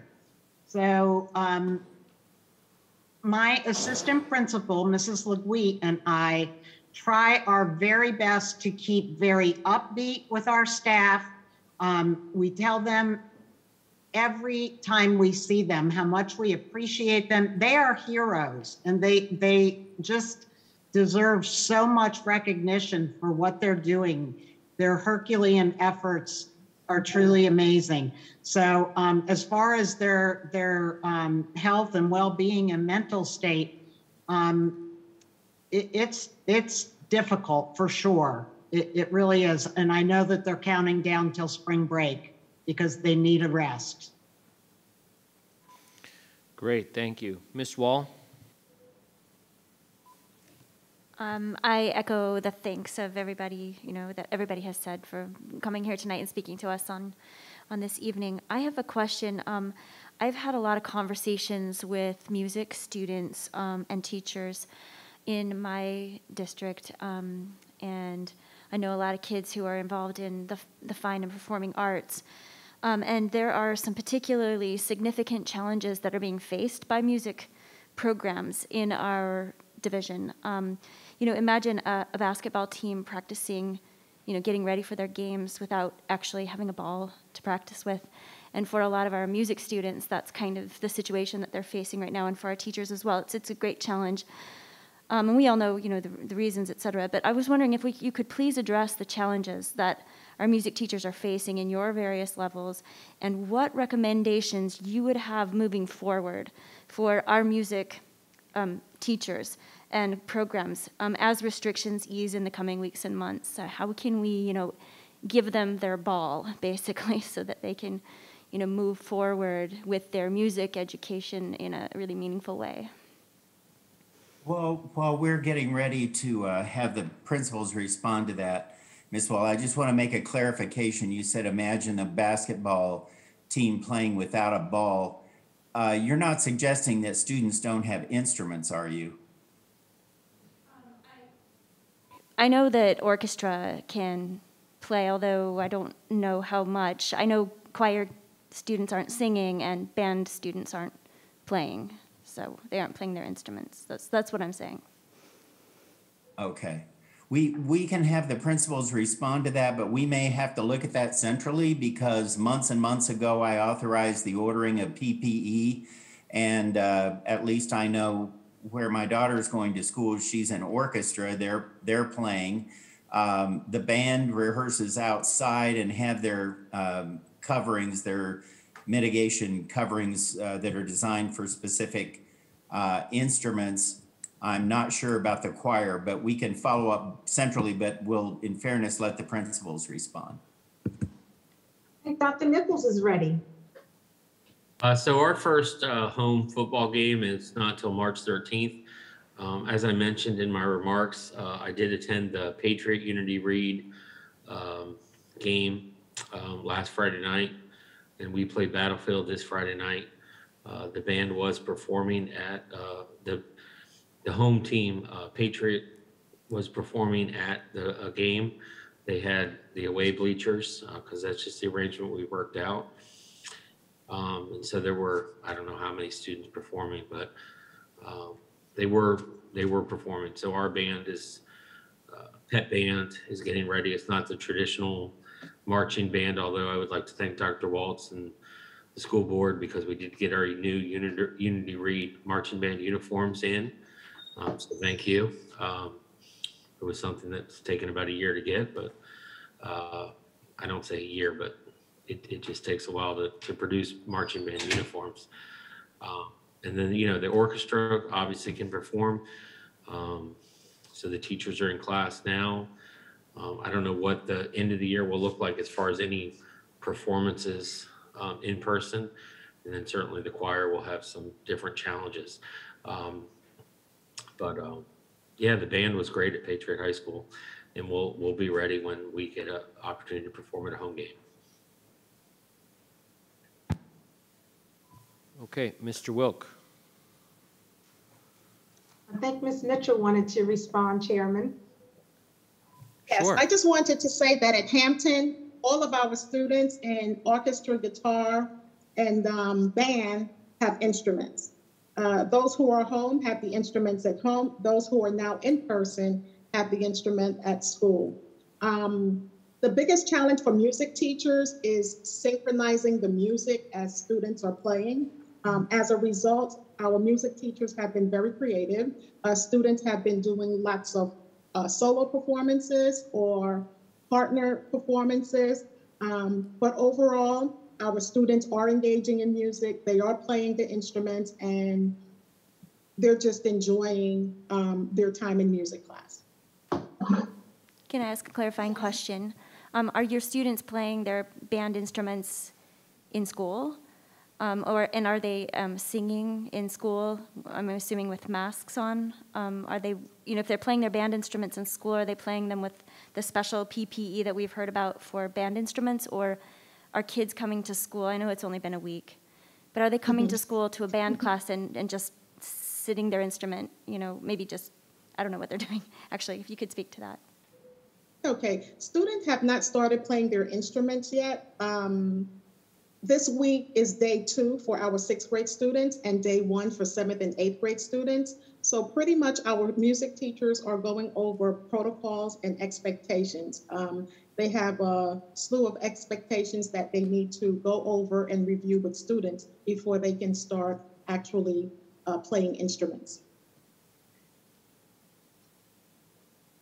We want to hear from elementary principal, Dr. Groover, about the music program. At the elementary level, classroom music is, it really has to be modified because a majority of elementary music involves singing and dancing and moving and playing classroom instruments and so forth. So we have had to make a lot of modifications to that, but similarly with the strings, our strings teacher has been teaching his students virtually, and since the 5th grade students just came back, I'm not quite sure what that is going to look like in the classroom. I don't know how many of his students are actually in person, and so we're working that out, but we're doing the best that we can given the situation and the protocols we have to follow. So I would like to share I just asked my son who's in 5th grade at Bristol Run Elementary, and he's has started playing the violin. And he said that he did play the violin today for the first time in class in person.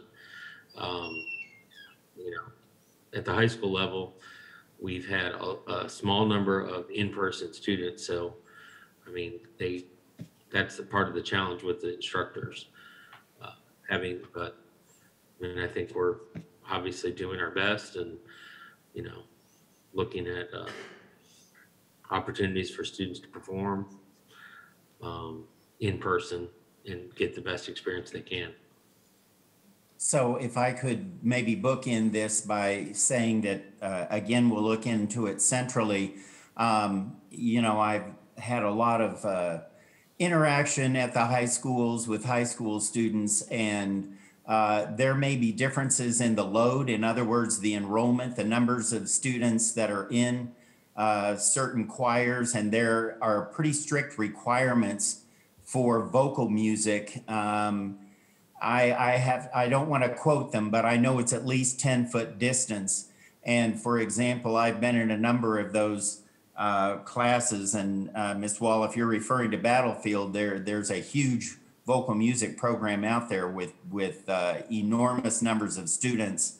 And that's not the only school that has large numbers of vocal students, but we'll look into that from a central standpoint. And again, just so you know, there are pretty strict requirements from VDH on the distance with vocal music and with band.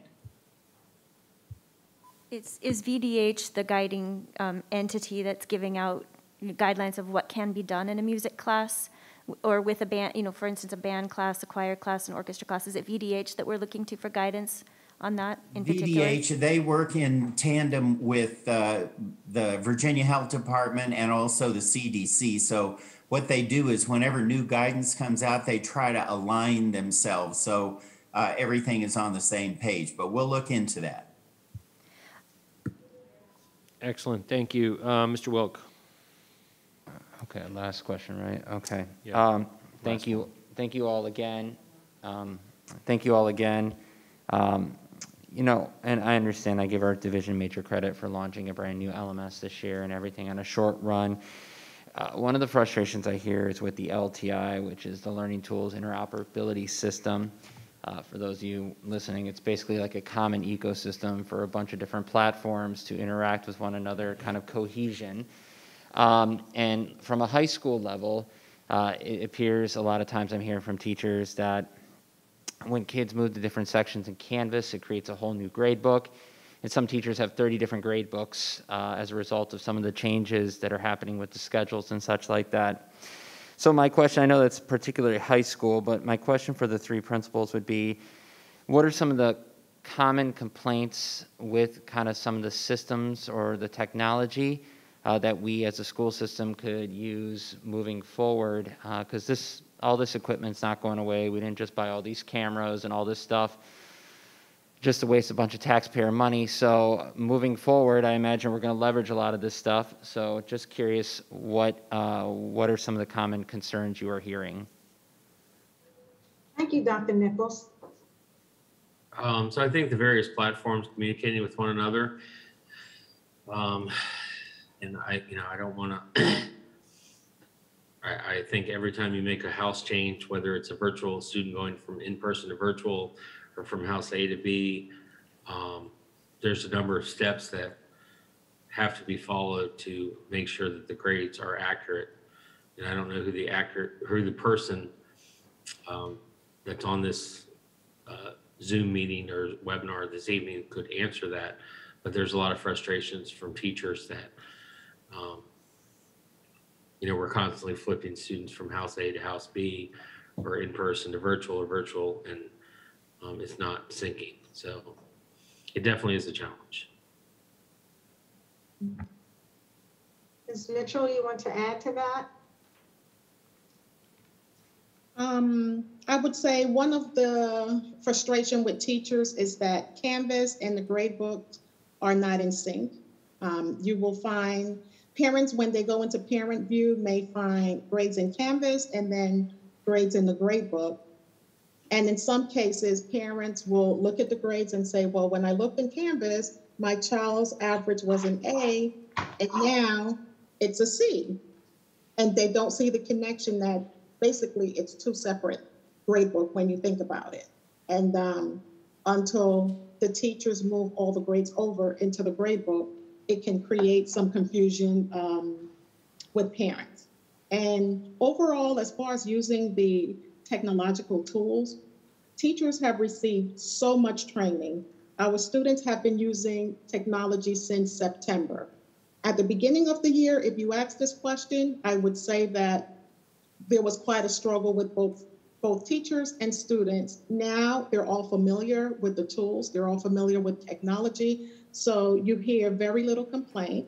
You see very little frustration when it comes to working with technology.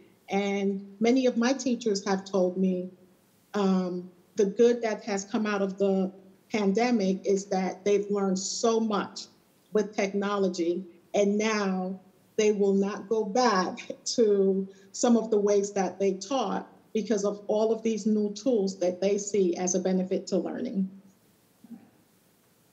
That's exciting. Dr. Groover? I agree with the comments that Ms. Mitchell made. At the elementary level, I just believe that the teachers have,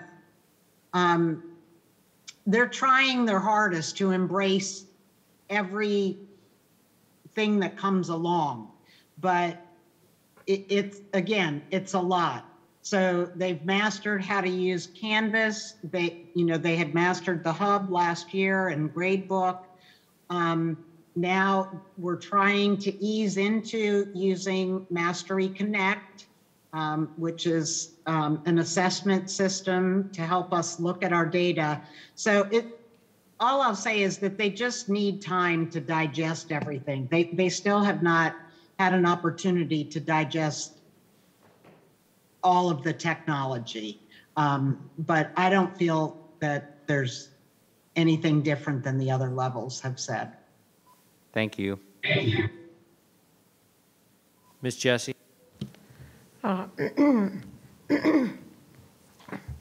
Excuse me.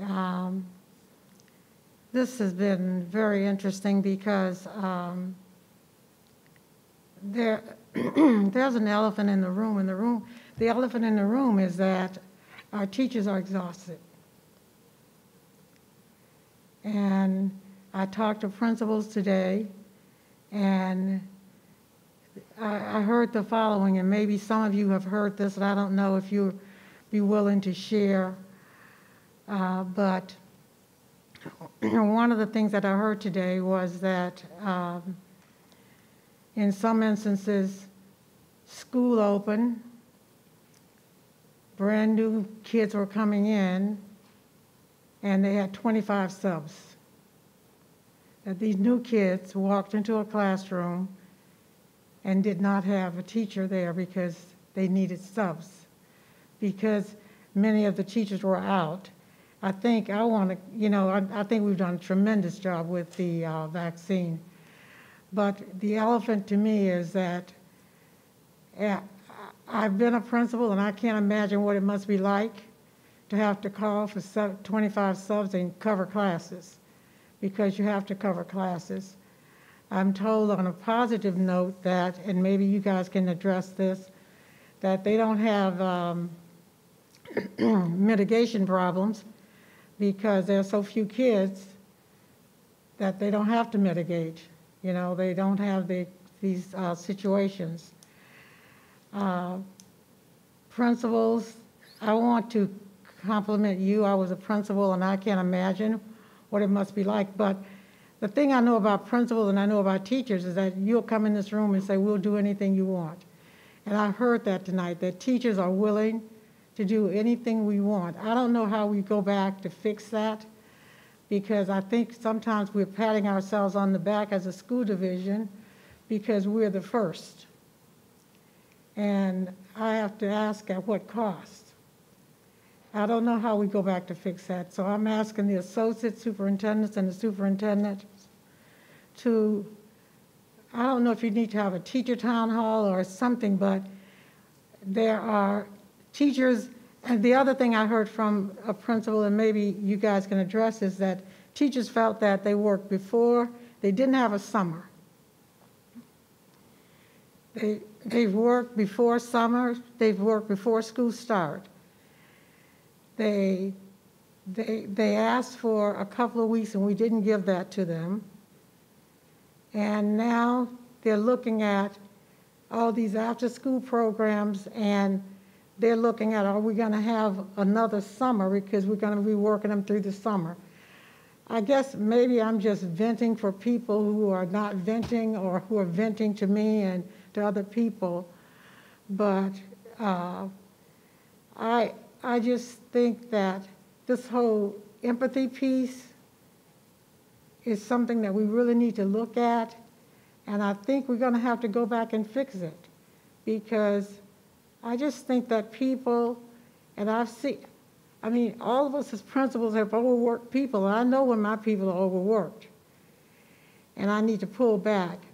But as a division, I think we've done a wonderful job of bringing kids in, and we're patting ourselves on the back for bringing all these people in. But I just think that our teachers and administrators, if you're like me, you're not going to complain too much, but substitutes having to call out 25 subs and watching all this happen in your schools, I want to thank you for sharing some of the challenges tonight. And I guess I'm just talking, and maybe some principals want to comment on it.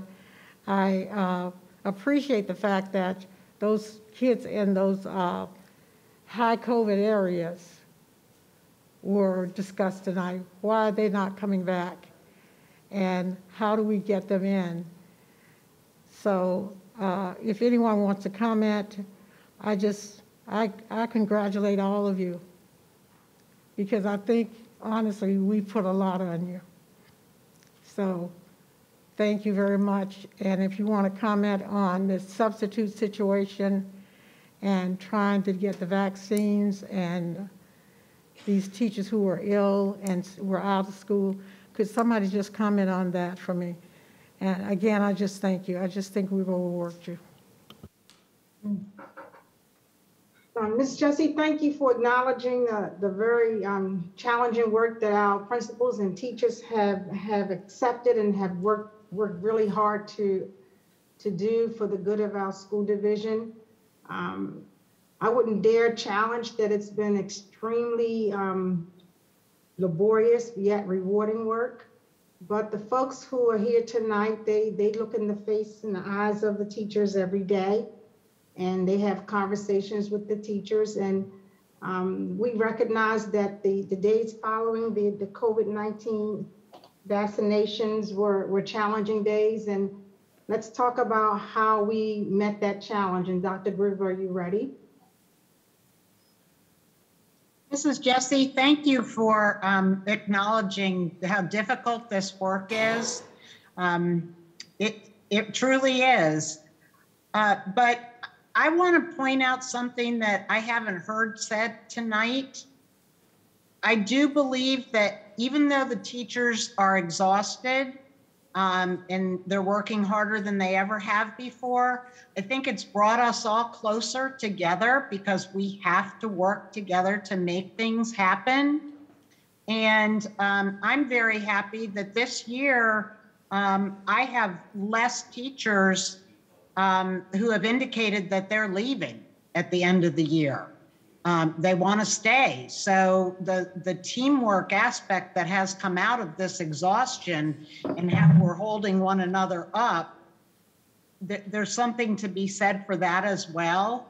But as far as the substitute situation, we were able, because we're not a huge school like a middle school or a high school, we were able to, some of the ESOL teachers stepped in and covered, and we were able, if they were small enough numbers, we could put kids together in bigger spaces and so forth.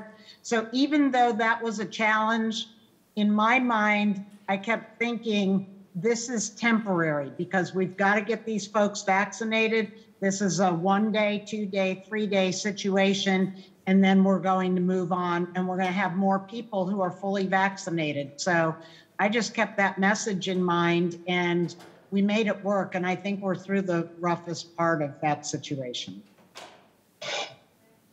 Thank you. Okay, great. I think we have Ms. Zargarpur. Did you have a question? Okay, Ms. Williams has one final question. Thank you, Mr. Chairman. I know you love third rounds so much. So I just, again, want to express to all of you how much I appreciate you being here and for giving us your perspective this evening. I know you have other work to do. I just wanted to ask a question, and I'm sorry, because I know it can be uncomfortable to be put on the spot, but there's so many things that board members and just the members of the public, we don't think about because we're not sitting in your seats. And I wanted to provide you all the opportunity to discuss the known unknowns to us. You know, what are some of the things that we don't talk about or we should talk about that it wouldn't occur, right, for a board member or someone who doesn't sit in your seat as we continue on this path of having students return into the building, where maybe from the perspective of where you are now, or in preparation from the fall, that would be very helpful to us who make these decisions and members of the public, things that they should be considering when they come to petition us board members to make decisions. We often don't get the opportunity to hear directly from you, and I think that that's a critical question to ask, and I know it can be a little nerve-wracking because it does put you on the spot, so I appreciate that, and I just really, again, appreciate you being here. Oh, and I'm sorry, Dr. Casada, you could just follow up with me with the teacher survey because somehow we skipped you, but I remember.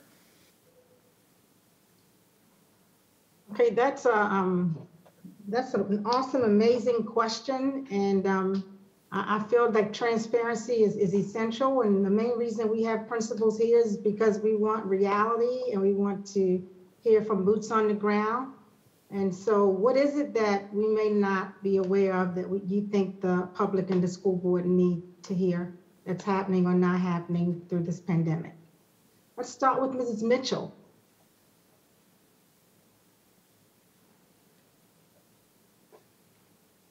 Thank you. I believe one of the things that the school board and our superintendent staff need to be aware of, it comes from what Mrs. Jessie mentioned earlier about students walking into the building expecting to see their teachers, but instead they have a substitute in the classroom. You can see the disappointment on the student's face because they were really excited about meeting that specific teacher in person. So that's a difficult situation for a student, especially when you have a student who may be experiencing social, emotional issues, issues at home, and school is always their safe place. And having a relationship with teachers is also a safe haven for them. So for students, a sub is a stranger. You see them once in a while here and there, but a teacher is there, and for many, for life. They build that relationship. They have that communication. They can open up and talk about just about anything. So that's definitely a key piece, as Mrs. Jessie mentioned. Working in Prince William County, and you all are aware, our teachers are very vocal. So we're all aware of some of their concerns, struggles, and so forth. So for the most part, I think overall, teachers have shared with all of us their feelings and how this experience is going for them and what they expect us to change in the future. And basically all I can say is to listen to the voices of the teachers. They're in the schools, they're doing the job, they know what's going on, and they can tell us about their experiences and the experience of the students in the building. Thank you. Dr. Nicholson? I think one of the biggest challenges that we've had is, teachers have been very understanding and, understanding the situations of individual students this year. As we move forward next year to whatever, 5 days a week or hybrid learning, et cetera, what is going to be the expectation for students in terms of in-person student attendance? Because one of the challenges and frustrations of teachers, is just like, do I mark a kid present if they're, on Zoom, or do I mark them absent if they said they were in person? So I think just creating clear guidelines for what we expect of students. Obviously, we've all been flexible. I've asked my teachers to be flexible, and I think they have been. But as we go to next year, I think we need to look at where are the expectations, not only for students, but for teachers in this hybrid learning environment, and, providing the additional training and support for concurrent learning, because we have relatively small number of students right now. We are getting some practice with concurrent instruction, but I think that, as we go into next year, we don't know what it will look like, but I just think we need to be clear with all stakeholders of our expectations for what instruction will look like, and try to manage that in a flexible and consistent manner across the school division. We as a cohesive high school group have worked very diligently to get guidelines, and I thank Mr. Mulgrew and all of our staff, my colleagues, but I think that's something that needs to be answered.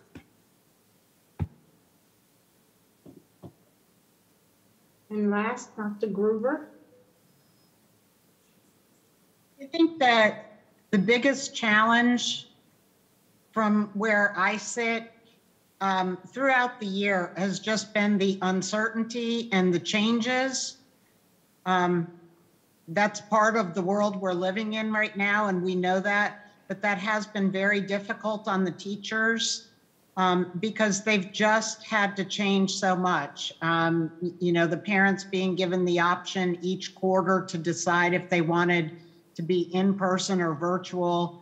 At the elementary level, there were times that meant children had to change their classroom teacher, depending if the teacher was tier 1 and the parent wanted in person, and we couldn't provide that with that teacher. So that has been the most challenging part. I feel like we do things and then we do them over and we do them over again and over again. So, but we've become good at it and we do it with the best attitude that we can.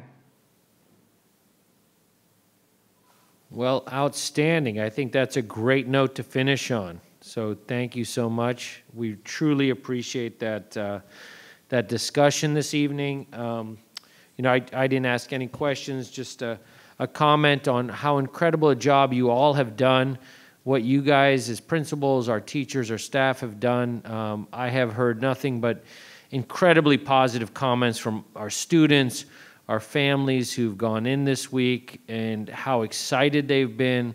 Seen a lot of first day pictures. Today was the last first day. And so it was fantastic. So thank you all for making the adjustments and adapting to constant change. It's an incredible, incredible challenge, as you all laid out very nicely for us tonight. Thank you all very much. I think we can move on to the pandemic update. Thank you. Thank you, Chairman Lateef. Again, I'd like to echo my thanks to Dr. Groover, Ms. Mitchell, Dr. Nichols. I know you have an early morning tomorrow.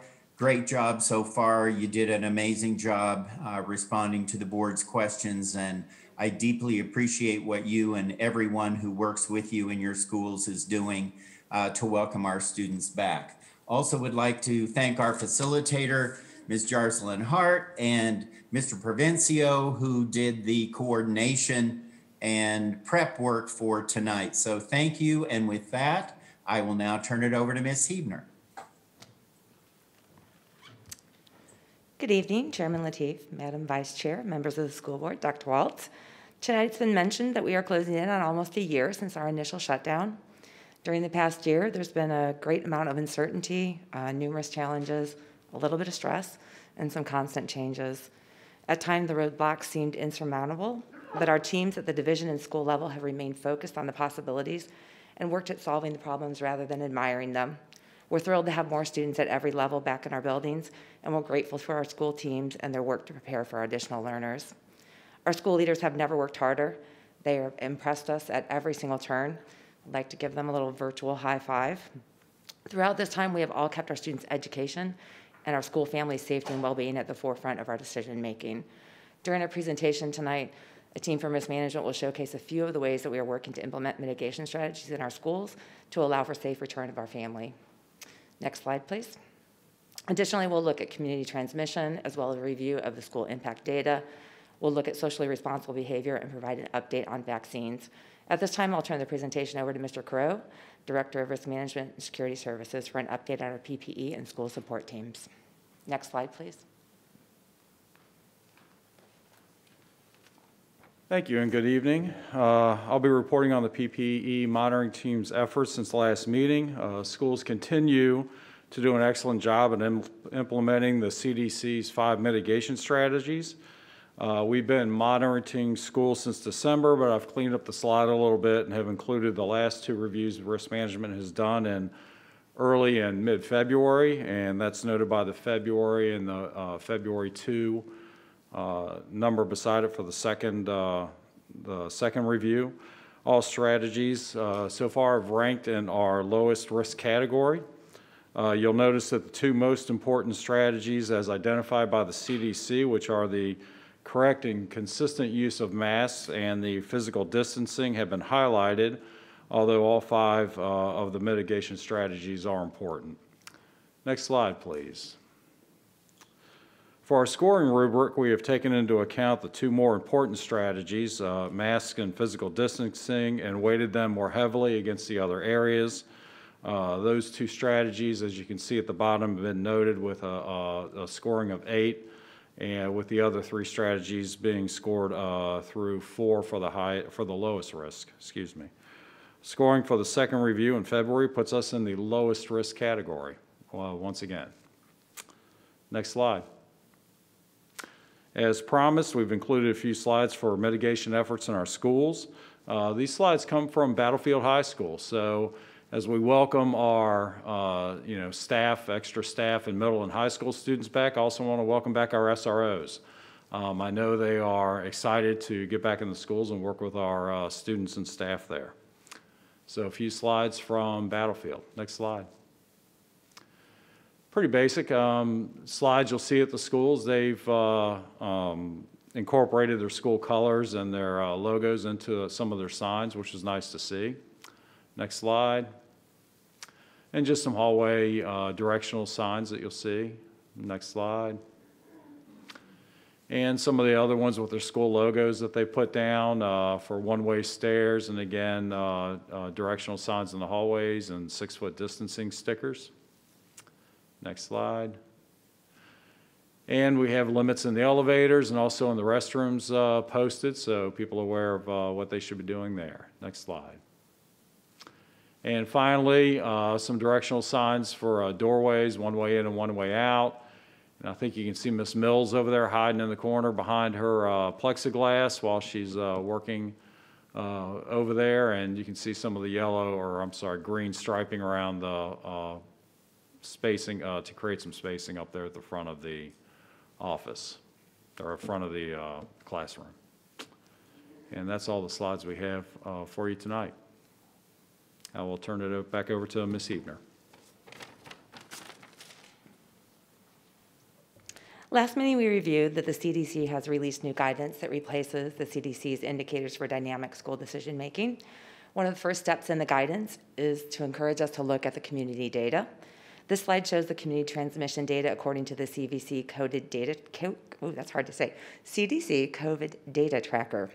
It's important to remember that this changes from a 2-week time frame to a 7-day time frame. You'll see that the metrics are moving in a positive direction, actually positive in that they are lower. The number of new cases has dropped from 304 per 100,000 to 139 as of February 28th. Additionally, the percent of positivity has dropped from 12.13 to 8.14. Next slide, please. You'll recall that the number of categories has changed. The former indicators had 5 levels of transmission: lowest, lower, moderate, higher, and highest. That's been updated to new thresholds, which have 4 levels of community transmission, which is low, moderate, substantial, and high. On this slide, you'll see where those metrics fall according to the new threshold, placing our positivity in the orange, or the substantial level, and high for the number of new cases. Next slide, please. According to the COVID data tracker, we fall in the red, or the highest transmission, as when the 2 indicators are not aligned, you go with the highest indicator. The recommendations in the K-12 operational strategy are not intended to require schools to close or to restrict in-person learning for these schools that are already opened, but it's just a guide or a measure to help us look at our mitigation strategies and put in effective mitigation and implementation of additional supports in place. As you saw from the presentation by risk management, our schools are utilizing layered mitigation strategies and working to ensure the safety and well-being of our students. We do require universal masking, and we have planned for the use of space to allow and strive for 6 feet as the gold standard. Additionally, we've offered our staff vaccines. We acknowledge that vaccines are not a prerequisite, but we are grateful that they provide the additional layer of mitigation. It's important to remember that while in-person instruction is successfully occurring, we maintain a virtual option for students if that is the best choice for that student. Next slide, please. And as you'll recall, again, during the last meeting, I shared that the VDOE and the VDH were working with the Secretary of Health and Education and the Governor's Office to compare the new CDC guidance with the Virginia interim January guidance that was released. Well, today, the Virginia Department of Health published a new update to the CDC metrics dashboard, as seen on this slide. While the dashboard has been updated to reflect the 7-day time frame, the VDOE and the VDH guidance, the interim guidance that was published in January, remains the same. This slide shows the core indicators using the 7-day measure. You'll note that there's a slight discrepancy from the COVID tracker with the VDH dashboard slide. This is due to the difference in the date range. The VDH metrics end on 2/27, and the COVID data tracker metrics ended on 2/28. Next slide, please. This reflects our secondary indicators, which are local and regional data. Regional as in hospital beds are always shared throughout the region, rather just a locality. Next slide, please. The overall level of community transmission is shown on this slide. The graph shows the trend since the previous February of 2020.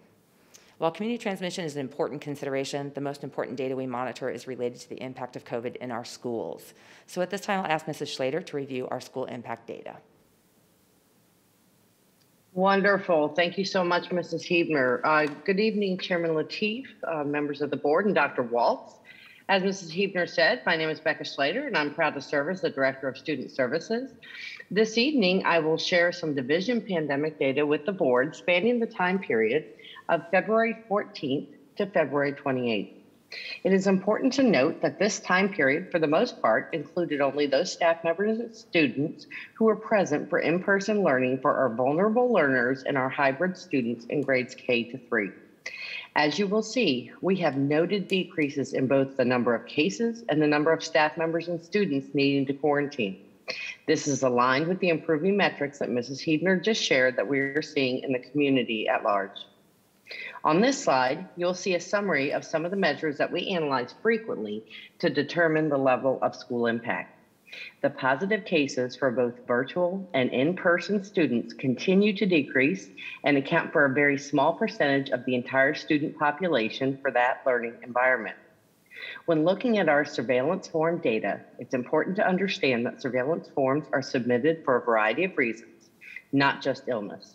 You will see here that over 1/2 of the forms submitted during this time period are for those who are close contacts and not necessarily those who are ill. Finally, we closely monitor any situations that may be classified as a school outbreak. A school outbreak is defined as a situation where 2 or more individuals receive a positive test result on a molecular test, not the rapid test, with a link to the school setting. To date, we have had 4 school outbreaks reported to the Virginia Department of Health dashboard. We have recently put new processes in place to support schools when we find a situation wherein there may be a cluster of cases. This support includes a visit by our school support team led by Mr. Crow and ongoing collaboration with one of our 2 pandemic coordinators. Next slide, please. On this slide, you will see data regarding those situations in which students had to quarantine during the period of February 14 to 28. You will note that most of our close contacts are not ill and are being quarantined per CDC guidelines as a precaution. During this time period, it has been reported to us that 180 students have been quarantined. Next slide, please. Here you see our student positive case data broken out by student learning environment. We continue to see the majority of our positive cases are for those students learning virtually. In all situations, the number of positive cases account for 0.2% of the student population or less. Next slide, please. On this slide, you will see data regarding those situations in which staff members had to quarantine during the period of February 14 to 28. Again, you will see most of our close contacts are not ill and are being quarantined per CDC guidelines as a precaution. During this time period, it has been reported to us that 67 staff members have been quarantined. Next slide, please.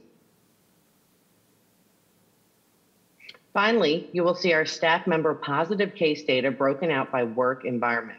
You will see that our in-person staff members are affected by positive cases at a higher rate than our virtual staff members. In all situations, the number of positive cases account for less than 0.4% of the staff member population. I will now turn the presentation over to our Supervisor of Student Health Services, the wonderful Mrs. Teresa Polk, who will talk about our vaccine. So if we could go to the next slide for Mrs. Polk, thank you. Thank you very much, Mrs. Slater.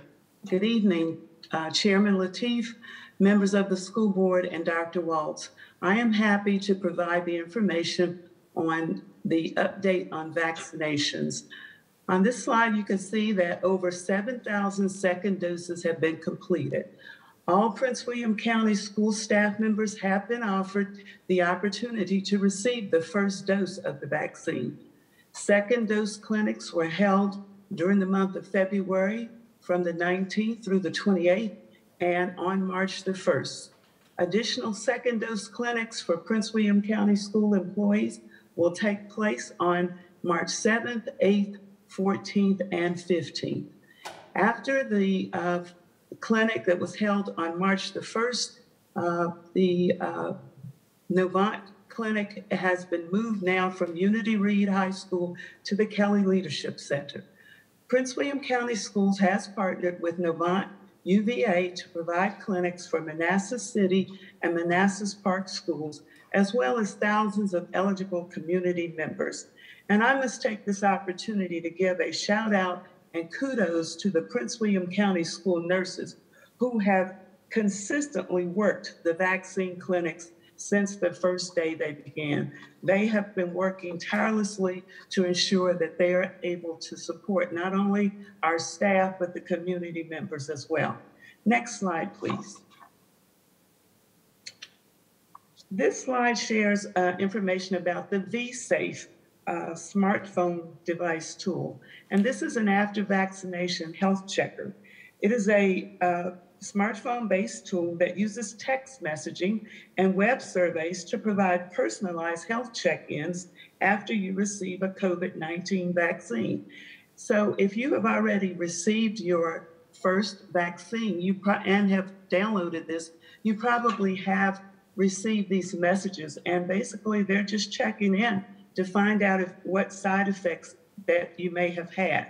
And you'll get reminders as well about your second dose. So it is a very nice thing that is occurring, and I know I have personally provided information after receiving my first and second vaccine. And so all you have to do is go through the registration process to vsafe.cdc.gov to register and get this particular health checker. Next slide, please.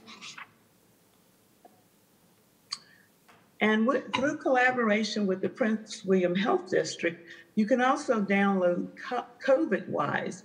And this is an app that you can download through the App Store or Google Play. And it is Virginia's official exposure notification that lets you know if you've likely been exposed to another COVID-wise user with a positive COVID-19 test result. It is a free download to your smartphone and is designed to completely protect your privacy. Of course, it says the more Virginians that use COVID-Wise, the better you can be informed of potential exposure, which helps reduce your risk while protecting your family, friends, and community. COVID-Wise is now connected to the National Key Server, which lets COVID-Wise anonymously share data with exposure notifications apps from other states. This concludes my part of the presentation, and we will now turn it back over to Mrs. Huebner. Thank you. We'd just like to take one more opportunity to thank the staff at Unity Reed for the use of their building and the support from their team, the custodians, the PE staff, their DSA, the teachers who allowed us to use their space. We're very grateful. Dr. Nichols and his staff, including these two amazing gentlemen, Mr. Barton and Mr. Bouchard, went above and beyond at all times. I'm grateful for the work that they've done and for the new friendships that we formed. I feel we are now bonded for life through these vaccine clinics. So, as we've heard during our meetings and through our conversations with stakeholders, it's clear to me that there is much healing to be done. While the vaccine is not the only answer, it is one step toward a brighter future. Next slide, please. In my personal and my professional life, I strive to see the good in each day, and sometimes during COVID, that has been a challenge. The teamwork and the collaboration of all during this time has definitely been a bright and shining spot. I look forward to the day when the pandemic is over. I mean, I really look forward to the day the pandemic is over. But I encourage us all to continue to find the joy in each day.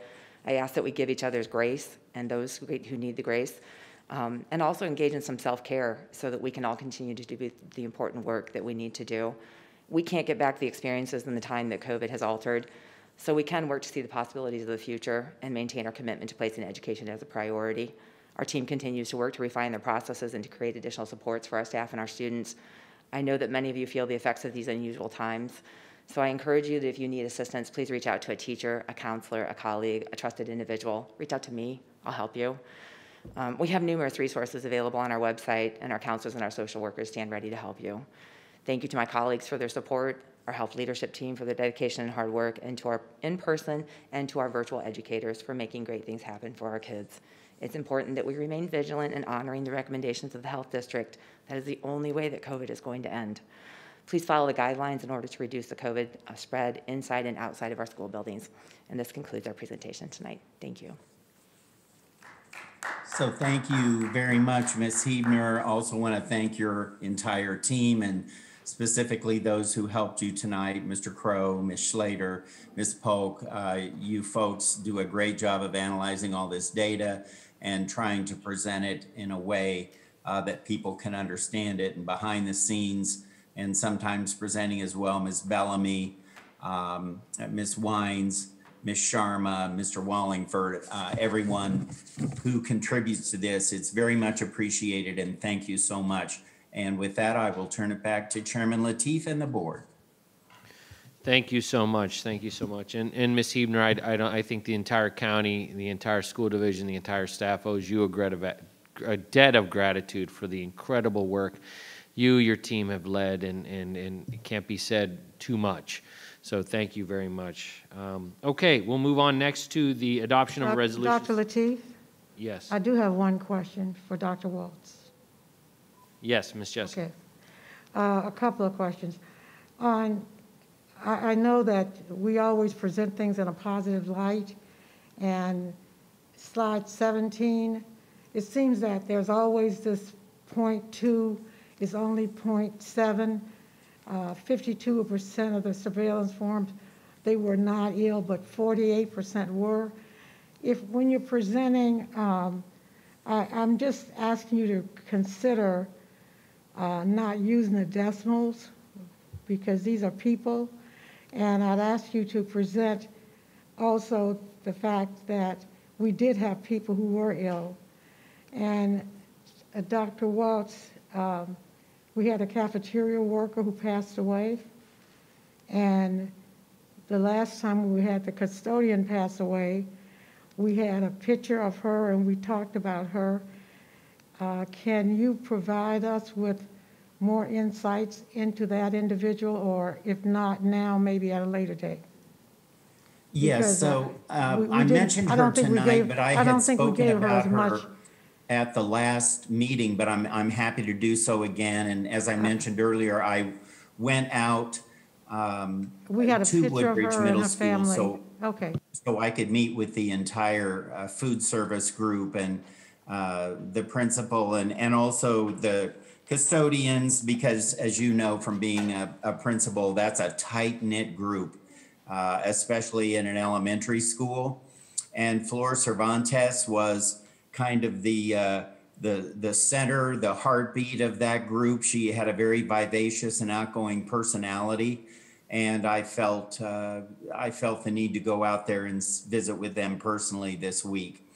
And that was very difficult. There was a lot of weeping, but we talked about it, and I learned some things about her, and COVID ravaged that several members of that family, but she was a strong influence out there, and she came about the same time as the principal. So she had been there almost 5 years, and she was also well known to students and faculty members. And I had a couple of faculty members reach out to me and talk about that they interacted with Flor almost on a daily basis. And again, a great personality. And you are absolutely right. These numbers all represent people, and we can certainly look at the way we present the data. I don't put that data together.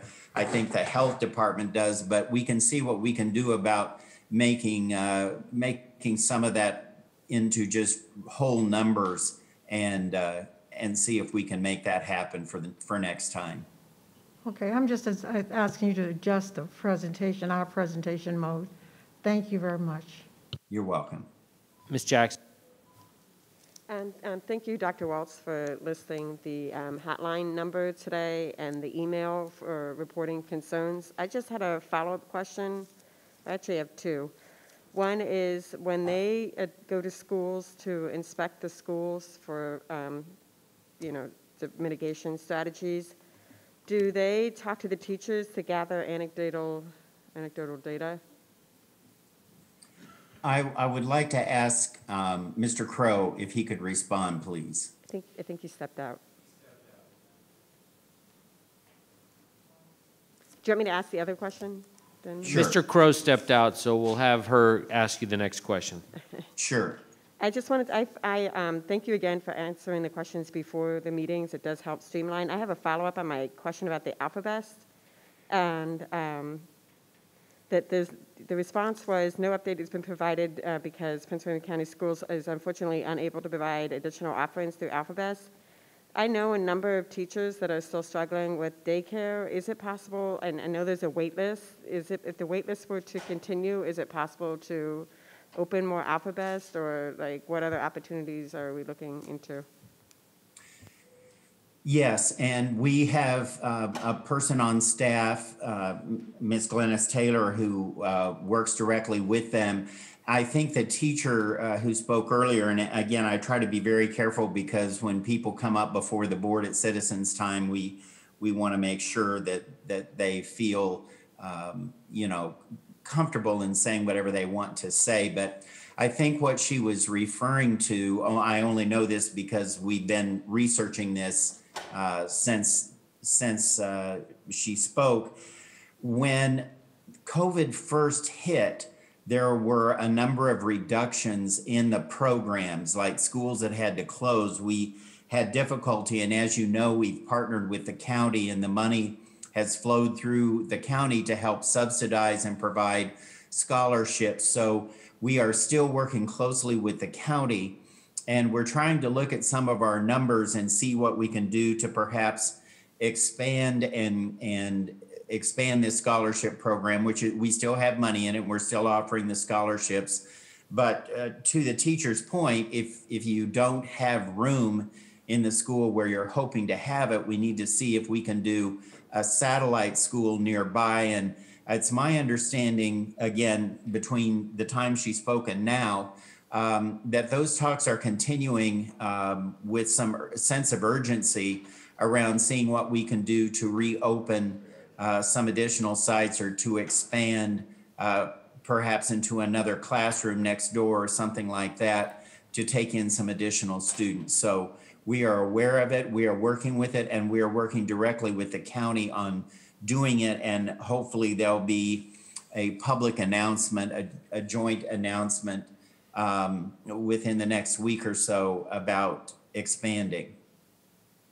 Okay, thank you. That sounds like an update to what I was provided, and that there will be more information coming. Yes. So I appreciate that. Thank you. And Okay, Ms. Wall, I have a clarifying question on that. Ms. Williams. Thank you. Could we also look into AlphaBest, what policies or procedures that they have, or what I know we don't have authority over them because we contract with them, regarding like the sudden closures that are outside of, weather, inclement weather, just to help our staff who do utilize them and the public who do utilize them. Maybe they need an update on that, because it sounded like from the teacher who spoke this evening that it was a sudden closure at a site. And I know as a parent, that could be very challenging, and I think that was more the issue than not necessarily having enough seats, but I know that is also a very important issue. So I was just wondering if we could get a little update on that, or maybe have it sent to our I will parents. make sure that we send some information out to the board. Thank you. And then Mr. Crow is back. Dr. Waltz, did you want to direct Mr. Crow on the question, or what was the question that you wanted to Ms. Jackson, if you wouldn't mind repeating that question, please, and Mr. Crow will be happy to answer it. thank you, Mr. Crow. My question was just a follow-up. When you attend the schools to, review mitigation strategies and the rubric that was listed, do you speak with individual teachers separately to gather anecdotal data? We do. When we walk around, a lot of times it's with the administrators in the school building. When we go into classrooms, we do the best we can not to interrupt instruction, but we do seek out to talk to them and see if they have everything that they need. Great, thank you. You're welcome. Great. Ms. Wall. Thank you, Mr. Chairman. I just wanted to commend Dr. Huebner, Dr. Eagle, and Mr. Crow, and Nurse Polk, and Unity Read team, the nurses team, the PWCS volunteer team. I've been to many of these clinics to kind of step in, and I just want to say thank you. I think what you have pulled off is amazing. What you're going to continue to do is going to be amazing. Partnering with our neighboring school divisions is really commendable. We've done a great job in PWCS, and now we're going to spread that love. And I really think that's tremendous, and also extending to the community as well. That's going to make a big difference. That has made a big difference. And I know a lot of people have told me how thankful they are and how impressed they were by what we were able to do with that partnership with Novant Health UVA. So I just wanted to say thank you. And in my visits to the schools in my district, I can attest to what I have seen, to what Mr. Crow has said, you know, the mitigation strategies. There is, at least from what I can tell and what I've found, is there's consistent compliance. And I want to commend the students. We've talked a lot about teachers tonight, but I want to commend the students on their cooperation with all of the many differences and new ways of doing things that we've asked them to do and to kind of cooperate with. They've done a really great job of being flexible and being understanding of what we've asked them to do. And this health report, I know, you know, putting together these charts, collecting this data, you know, putting in these details for us takes a lot of time. And I really appreciate the effort that has gone into, you know, giving us these health updates and everything else. You guys have been, your team has just been amazing, and I just wanted to say thank you. It gives us a good level of transparency for the community to see and to understand, you know, how many people are we quarantining, how many people are sick. You know, the 0.2% is a significant number. The 0.07% is a significant number. That's really good for our community to see, and I think it helps us all be on the same page as far as understanding the impact of COVID in our schools. And that hopefully will generate confidence and a level of commonality in our understanding of where we go from here. So I just wanted to say thank you. Okay, great. I think we should just add that, you know, a number of our school board members volunteered in the Unity Read clinics. Jen Wall was there, almost like a pillar in the building most of the time. Ms. Zargapur and Mr. Wilk, I think it should be noted that spent a lot of time there. And I'd also like to personally thank the CEO of Novant Hospital, Al Pylong, who during the snow days came in himself and volunteered at different aspects of the clinic. So it was really an all hands on deck operation, and it continues, as Dr. Waltz pointed out, here in the Kelly building. So we got still some more clinics to go and some more folks to vaccinate to finish up. Thank you all. We'll move on next to the next item on the agenda is the adoption of the resolution supporting a vaccine for all Prince William County staff. Does anybody want to read this, or do you want me to make this motion? It has my name. Okay. So how about Ms. Wall? Ms. Wall, why don't you read that? I will volunteer to read it. Resolution urging all PWCS employees to receive the COVID-19 vaccine. Whereas on January 6, 2021, the Prince William County School Board adopted a resolution to request that the Governor of the Commonwealth of Virginia prioritize the vaccination of school personnel in order to ensure that students and staff of the Prince William County Public Schools are able to return to our school buildings as soon as feasible and with minimal risk during the COVID-19 pandemic. And whereas, as of January 11, 2021, PWCS teachers became eligible to receive vaccinations which have proven effective in combating COVID-19 and which began to be administered at no cost on January 17, 2021, and which continue to be made available to PWCS employees. And whereas as of February 14, 2021, over 10,400 teachers and other PWCS employees have received the vaccine, and additional vaccine opportunities are expected to be available over the upcoming weeks and months. And whereas on February 5, 2021, the Governor issued a letter to all Virginia school boards and superintendents concerning his expectation that to prevent irreparable learning loss and psychological damage to all students, all school divisions in the Commonwealth should make in-person learning options available by March 15, 2021, in accordance with the Virginia Department of Education's January 14, 2021 updated interim guidance for reopening pre-K through 12 schools. And whereas the Prince William County School Board has already provided in-person learning to pre-K and first through third grade students and approved an updated plan on February 17, 2021 to return additional students to in-person learning beginning February 25, 2021, which plan will require an increasing number of PWCS teachers, administrators, and support staff to return to work in PWCS schools, offices, and other facilities, and whose physical presence is essential to the operations of the division and delivery of instruction. And whereas the education of students and the safety of students and staff is of paramount importance to the school board, be it hereby resolved that Prince William County School Board encourages all PWCS employees who are able to do so to promptly receive the COVID-19 vaccine as it is made available to them in order to facilitate the provision of in-person learning to PWCS students whose education continues to be adversely impacted by the COVID-19 pandemic and resultant closure of schools. So, Mr. Chairman, I move to adopt this resolution as just read. Do I have a second? Mr. Chairman? Ms. Williams? Oh, second. We have a second. Any discussion? Ms. Williams? So I second this motion because I think it is important to discuss this resolution. I personally will not be supporting this resolution. I feel that this is a school board. It tells our staff, it's like a bully move. We have bent over backwards to provide access to the vaccination for our staff. At this point, or at least at our last meeting, at least 10,400 of our staff members had been provided with COVID-19 vaccination. I don't like the section in the resolution where it talks about February 5th, the governor's issued a letter. It sort of frames it in a way to say that this was pertinent to us offering in-person learning when Prince William County Schools had been offering in-person learning, and we were one of the only school divisions in Northern Virginia to do so since day one.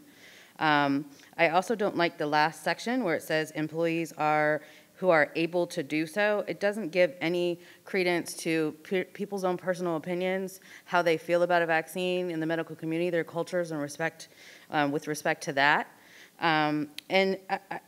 Vaccines aren't required for us to even open. So at this point, it's sort of a technical option. I mean, we would like our employees to get vaccinated because it benefits us as a school division when it comes to quarantining and things of that nature, but it's not a requirement. I know that there's still chatter amongst the legal community whether employees are required to mandate their employers are required to mandate their employees to get a vaccine or not, but that discussion hasn't been finalized, and I just feel as a division we've offered it, and to add a resolution to that I think is offensive to those who don't feel comfortable getting a vaccine for whatever reason, whether it's personal, scientific, cultural, whatever reason. And I do like the acknowledgement part for those who are able to do so, because there's some that may want to but just can't right now for whatever reason, but I just can't support it for that reasons. Okay. Please vote. Mr. Chairman, Ms. Williams, or I'm sorry, Ms. Jessie. did you call on me? Ms. Jessie. Sorry. I'm not sure why we need the resolution. I personally just don't like the last part because it implies to me that if you're able to do so, some people are not taking the vaccine for religious reasons. It just seems that we're saying to employees that we're kind of gently reminding them that we want them to take the vaccine, and those people who don't, we're having problems with that. And so for that reason, I cannot support this resolution. I do like where we've outlined what we've done as a division, because I think the 10,000 vaccines that were given and the effort put into that was tremendous, but I'm not sure why do we need a resolution to outline what we've done and to prompt people to take the vaccine. I would think that by now most people know that they need to take the vaccine, and I honestly don't know the legal ramifications for individuals who choose not to take the vaccine. Will those individuals have to justify why they're not? I just think that this resolution is something that is not necessarily needed, and the hereby I resolve portion of the resolution I do not agree with. Thank you. Okay, thank you. Ms. Jackson. I would like to echo the sentiments of the previous board members that while I do agree with contents of this resolution, and I do believe that encouraging staff is, an important part of this, but I do understand that people should have a choice, and I support what they have said, and I'm not going to be supporting this resolution. Thank you. Okay, please vote. Ms. Ralston, how do you vote? No.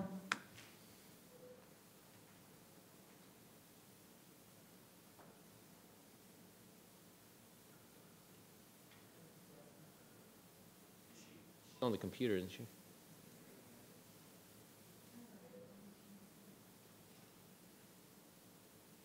The vote is 3 yes, Dr. Lateef, Mrs. Wall, Mrs. Zargarpur, 5 no, Mrs. Jackson, Mrs. Jessie, Ms. Ralston, Mr. Wilk, and Ms. Williams. Motion failed.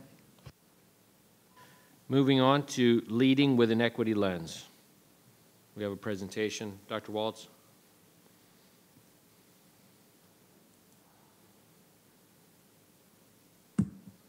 My understanding, I'll defer to the deputy, but it was my understanding this was something that Ms. Williams was presenting. The presentation we're doing is at a future meeting, if I'm not mistaken. Thank you, Dr. Waltz. That is correct. This presentation is in response to Ms. Williams' request, and Ms. Burgos is with us tonight to make that presentation. Ms. Williams, do you have any introductory comments? Thank you, Mr. Iman. I appreciate the division putting together this presentation. I think we did need a little bit more clarification on what it meant to look through our practices and policies and values through a lens of equity instead of just looking at that term generically. I also, while I have the opportunity, I would like to thank Maria Burgos for making this presentation tonight and formally say our goodbye to her from the board, because she has left us and will be starting a new position with Prince William County Government as an equity officer there, and I want to offer her congratulations. And thank you again for bearing with us for one more night. It is our loss, but the county's gain, and I'm sure we will continue to collaborate in the future. So thank you, Ms. Burgos. Thank you. I just need the shared screen, I guess, so I can, let's see. Oh, I'm sorry, I don't need to share a screen. It's up here. Please forgive me. Let's see, let me escape from here. My apologies.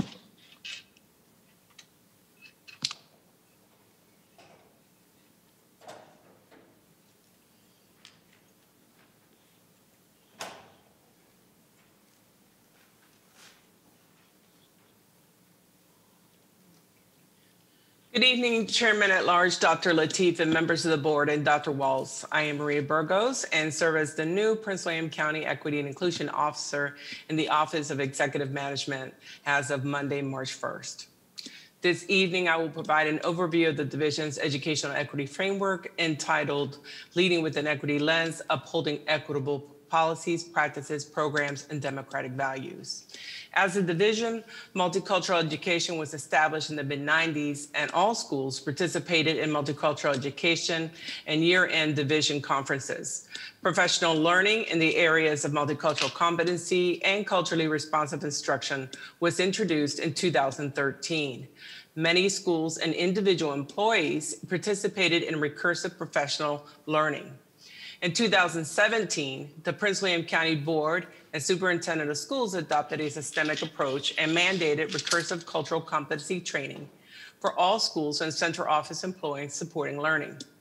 To grow leadership capacity, culturally aware and responsive educator leads from each school were trained to provide ongoing turnkey professional learning to all schools. As next steps, this educational framework was adopted by the superintendent's staff in August of 2020 to center equitable practice systemically in all functions of the division as an essential next steps to ensure safe, responsive, and inclusive working and learning environments. Centering an equity lens, next.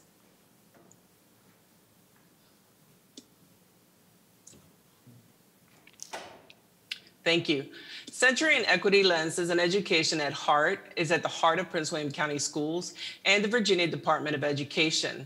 Educational equity is a collaborative commitment to action through the process of distributing access and opportunity. Next slide.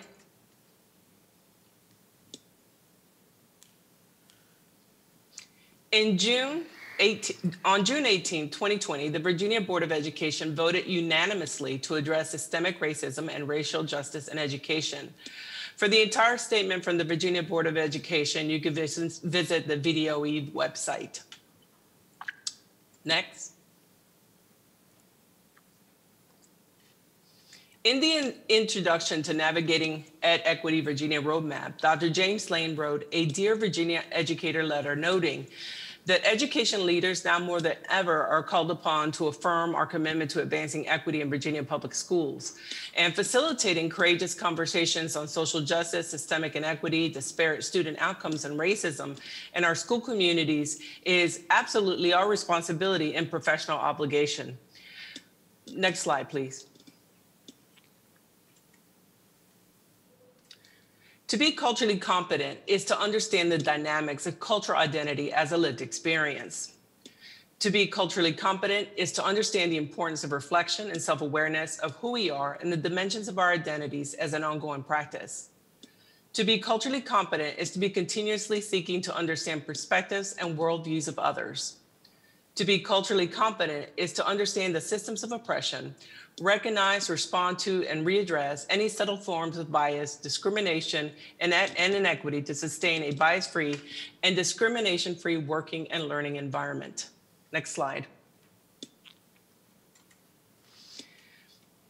Equity is not a program and cannot happen in a vacuum. It really must be moving into everyday practice at every level of the division, and every level of the county, really. Cultural competency and action centers equity practices in all aspects of the division. Equity accountability targets provide continuous improvement, perspective, and strengthen programs, policy, and procedures to ensure equity and inclusivity in all that we do. For that, there are a few areas of recommendation, and your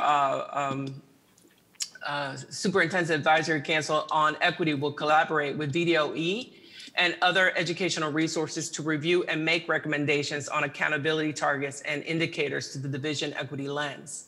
Some of these targets include, as examples, funding allocations that are both flexible and transparent and are based on needs of the students with additional financial resources that are allocated to schools and the department to support students with higher needs. Learning facilities are structurally sound, have access to resources, technology, effective equipment to support academic achievement and social development. The third target is inclusive climates, which are physically and emotionally safe environments with a diverse workforce as visual representations of success and leadership.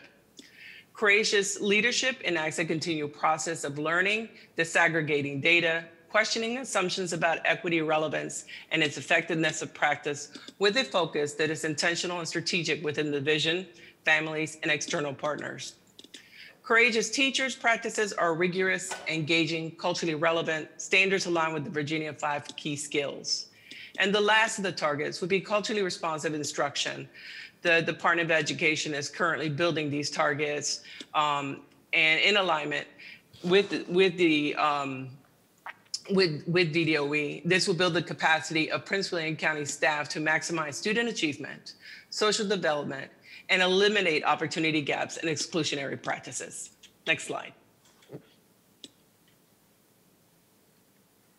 Leading with an equity lens calls for collaboration, ongoing analysis, and input from all its stakeholders on a continuum.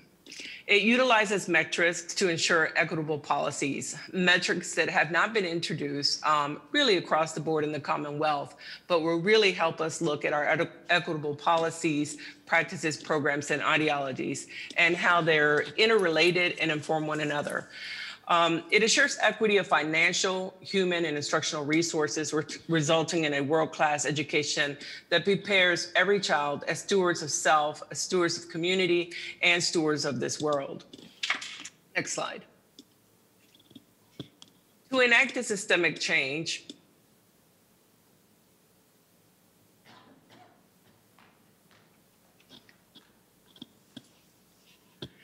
there are 5 dimensions of consideration and educational equity to consider in this journey. And know that we're talking about changing culture that's been in existence since we opened our doors in education. So to build that systemic change, we must be very transparent about what we do and how we report it to the public, to all of our stakeholders, and to our division employees.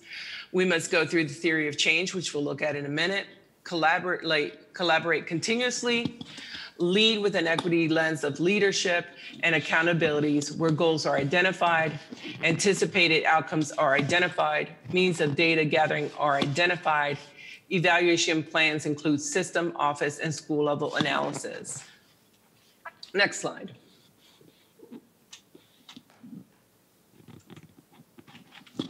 How transparency is addressed is by consistently addressing objectives, the understandings around those objectives, and providing enriching and engaging content with anticipated outcomes, knowing your audience, and using solid research and theory applications. Next slide.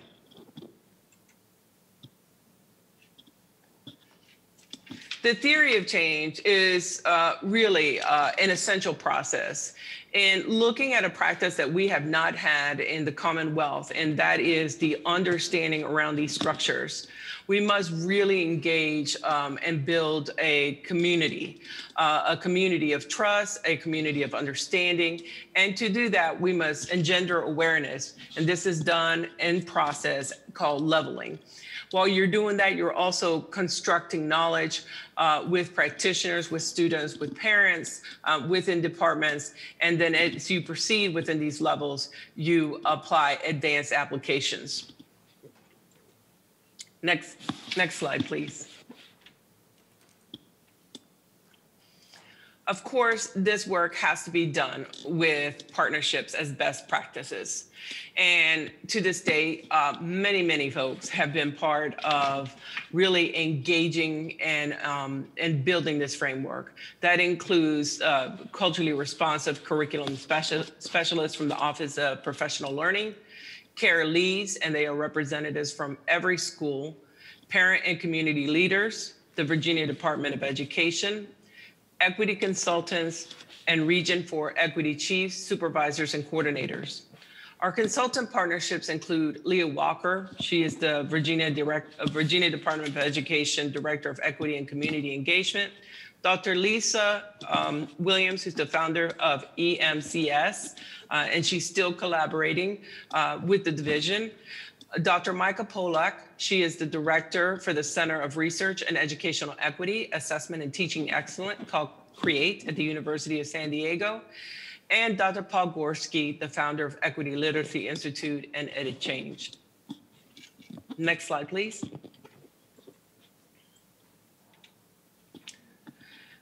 This work of changing culture and bringing in equity and inclusivity with a new lens and approach is aligned to the state. That means that what we're doing is across the Commonwealth, is setting the precedents in the nation of how school systems perform, how school systems conduct, and it really works with lots of collaboration. So just to thank all the folks that are listed here for the work that they are doing and will continue to work. And those are school administrators and care leads who have been at the heart of this work since the very beginning. The Department of Accountability, the Department of Special Education and Student Services, the Department of Student and Professional Learning, the Department of Human Resources, the Superintendent's Advisory Council on Equity, Equity and Compliance, and Risk Management. So what does it look like, this continuum of school equity? It first looks at leveling engagement that allows continuous growth to engage in learning and practice. It does support the theory of change. It blends with the following bodies of research: internal consistency with research related to cultural proficiency, and internal consistency with research related to anti-racist schooling practices. And all of these, again, are aligned with the Virginia Department of Education. Level 1 is onboarding, and it builds an understanding of equity literacy. It instills transformative equity approach to dismantle all forms of inequity. Level 2 is pre-confidence and has a growing understanding and commitment to dismantling institutional racism. Level 3, competency, focuses on cultural knowledge and to the extent in which schools examine and address institutional racism. And level 4, proficiency, examines equity-focused schools and departments as models of inclusivity who recognize, value, and empower contributions from all stakeholders and have addressed systems of oppression. I know that at the state level, one of the things that they're considering is the School of Excellence Award that will be centered around equity schools schools and schools of model. The other is, and actually it's in the midst of being created now, and it was legislation that was passed, is criteria of cultural competency for all school educators every 2 years to keep current in these matters, as well as the evaluation process for educators and educational leaders.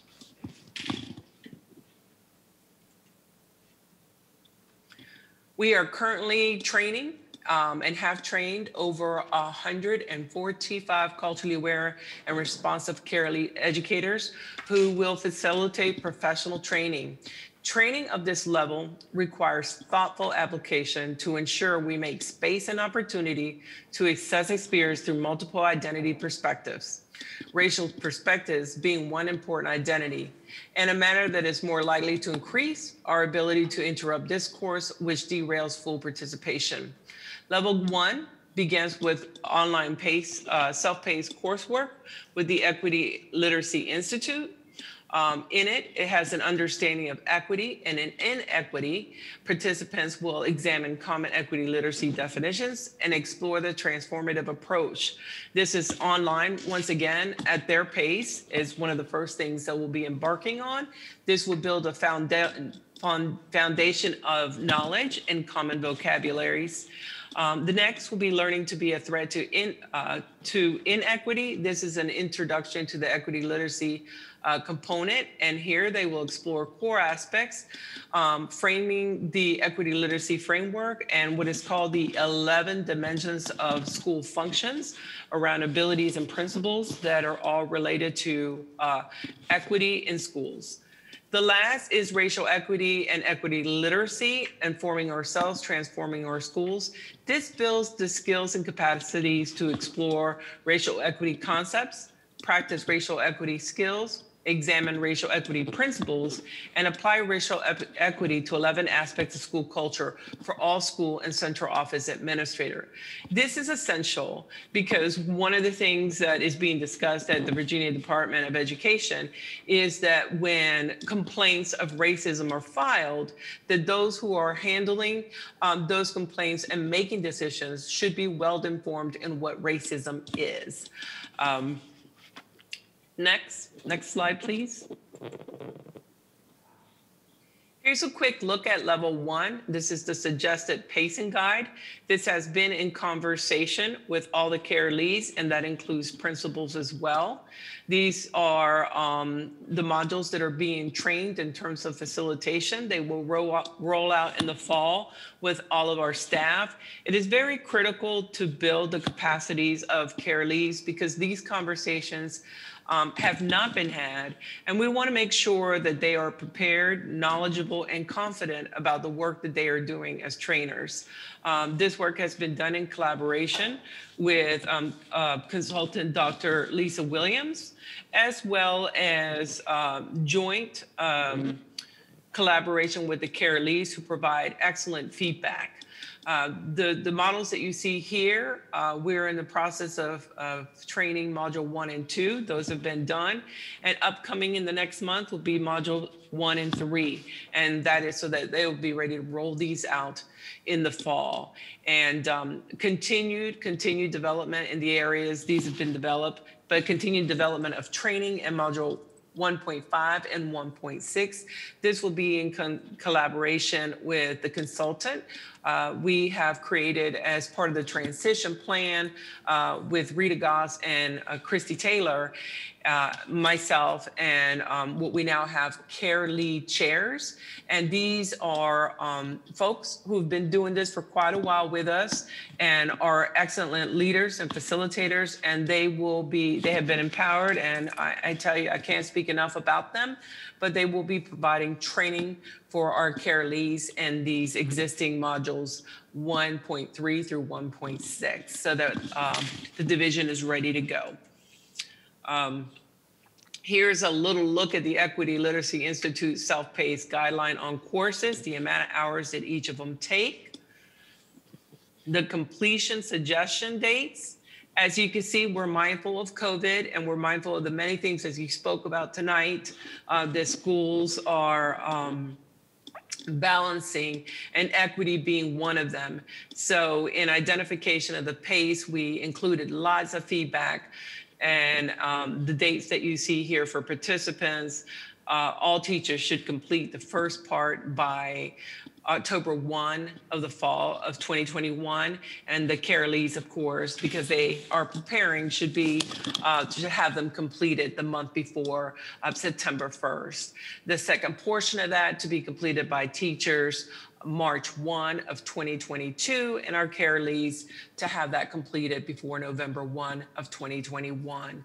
And because of the compliance and understanding of understanding racism, September 1 is the date of completion for all care leads, school administrators, and identified central office employees. This concludes a review of the framework. Thank you for your time. Okay, great. Questions? Ms. Jackson. Thank you for the presentation. That was very informative. Thank you. I just have a quick question. How are the response care lead educators selected at schools? Do you know? Yes, I do. Actually, there's a protocol criteria. Chrissy Taylor will be happy to share that with you. But there is a criteria that was set out ahead of time.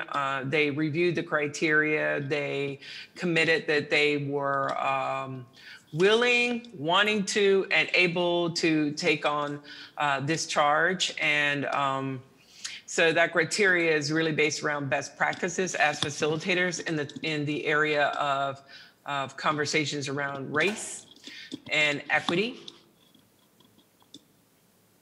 Great, thank you. And I would like to note also that many of the schools are now working in teams, especially the high schools.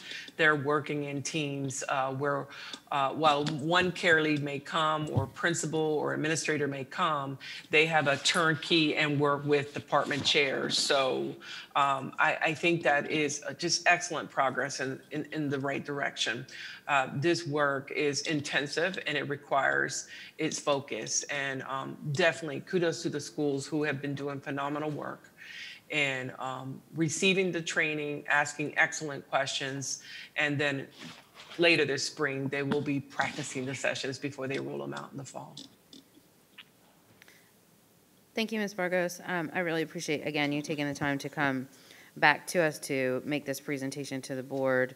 Again, our loss that we no longer have you with us. But I'm wondering, where in your opinion would you say Prince William County Schools is on this continuum of school equity versus other divisions within the state? Because I know that you've also worked at the state level. How do we sort of compare, if you can, with some other divisions? Are we on pace? Are we behind? Do we have tremendous amount of work to do? Prince William is definitely not behind. As a matter of fact, we're in a good place right now because we have had prior trainings, prior awareness, and prior practices. So since 2017, systemically, the division participated in modules where concepts around understanding microaggressions, implicit biases, stereotype framing that occurs in the classroom have all taken place. And which each one of these, they come with informed strategies to implement. When we're thinking about these next phases, we're talking about that the first part, when we look at the culture of centering equity, is really educating your staff so that whether they are working in the Department of Budget, the Department of Transportation, or in schools, that they understand why. And they're building an equity-minded lens. So as we implement tools like equity impact tools and put those things in place, as we look at relative risk ratio as another metric for analyzing data, and as we center conversations with common vocabularies, I can honestly say that Prince William County has a lot to be proud of because we're right there, and in many cases, leading the Commonwealth. Thank you, Ms. Burgos. I have a follow-up question on that. So one of the things that the general public I don't think is as familiar or knowledgeable about this topic. Could you explain sort of in very layman's terms why it's important to have care leads and the type of work that this is, and it's not, and it's more than just watch a PowerPoint and sign off, but why this is important in our schools and the effect it has on our students' education? And you said in simple layman's terms. Well, as best as you can do. I know it's hard when you live and breathe and this is your life's work, but. No, but it doesn't do any good if we can't break it down, right? Right. So the two concepts that I always come across is really where education is so powerful because it clears up an understanding of what racism is. Because ideally, most people see and understand racism through a interpersonal lens of racism. In other words, they feel, well, I don't enact personal racial beliefs towards others. I treat everybody fairly. I treat everyone in kind. And therefore, this is the most common understanding of racism in our country. It's actually a symptom of more fundamental system of racism.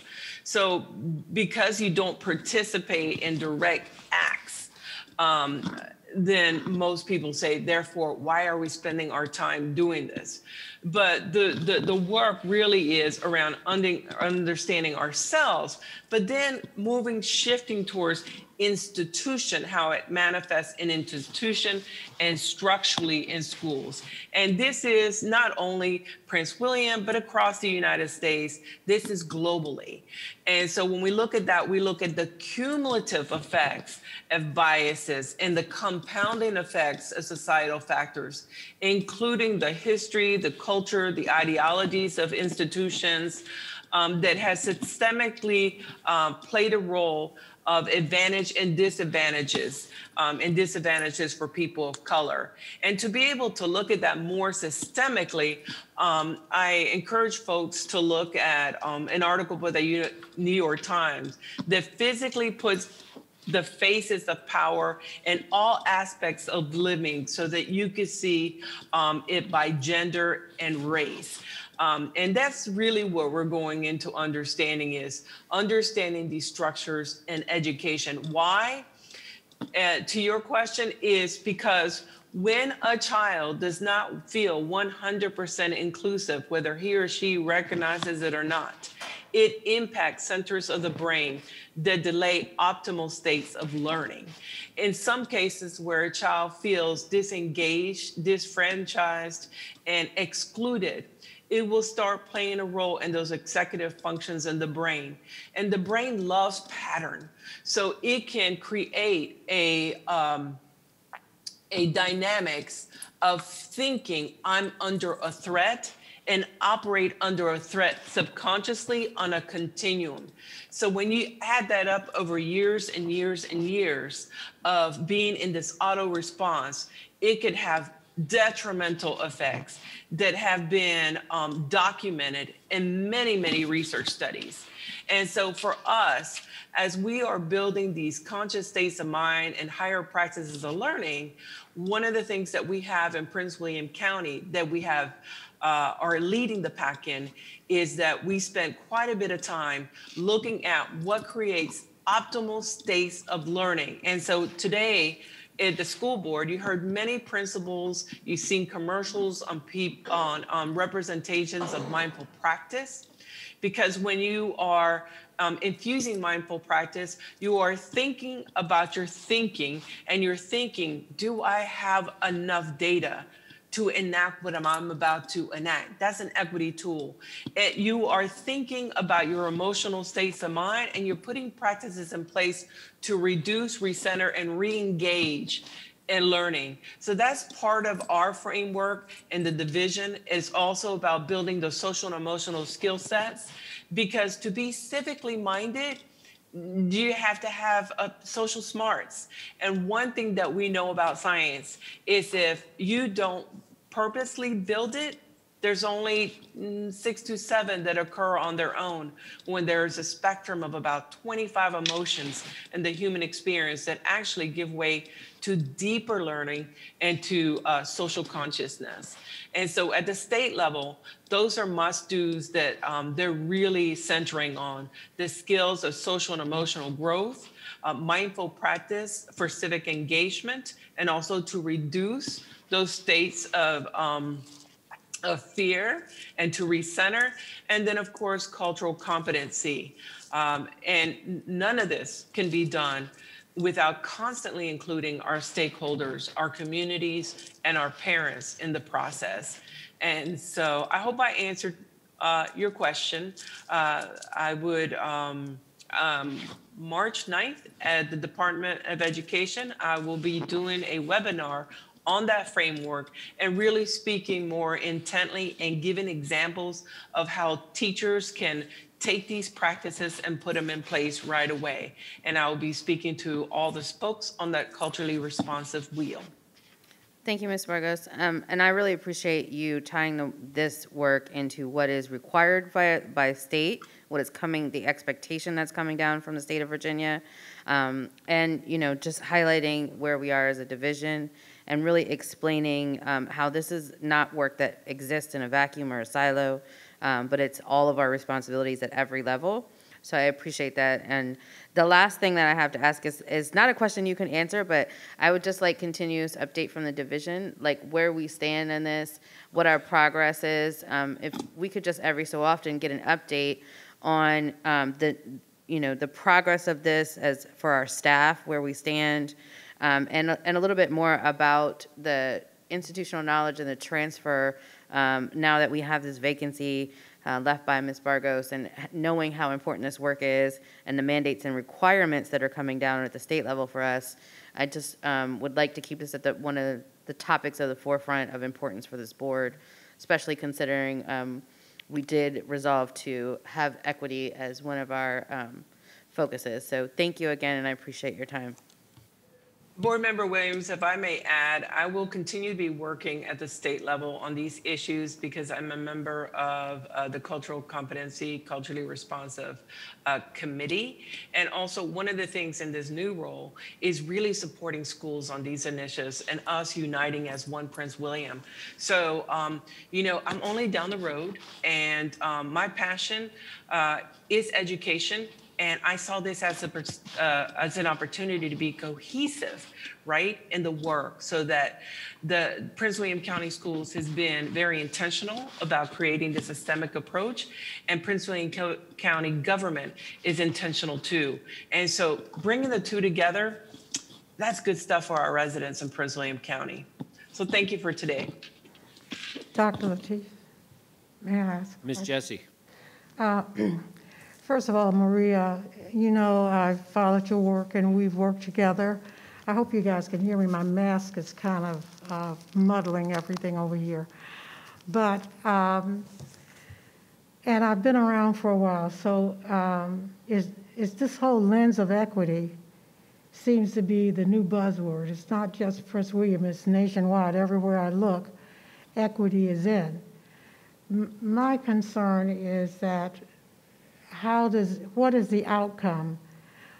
So I asked Mr. Iman a couple of days ago, when we look at our equity report card, are we looking at outcomes for student learning? For example, the equity report card talks about student and staff demographics, assessment, college readiness, program participation, and learning climate. I've been around enough to know that you can go through all these workshops and nothing changes in terms of student learning. So is an outcome from all the training as we become more equity-minded, are you looking at some type of metric or rubric or an outcome that improves student learning? Yes, to your question. So the purpose of professional development is to build an equity lens. The equity lens is then part one. So you then have to activate it, right, into metrics, accountability, and strategies. And so to be able to drive equity, you must understand it fundamentally. Examine, explore effective protocol, engaging learning about race and racism to support equity and inclusive learning environment. So as you apply it, there will be metric tools that are put in place. They're called equity impact tools. There will be ways in which we promote and continue to look at equity through the evaluative process, the continuum of the strategic plan, and what we call the continuous improvement.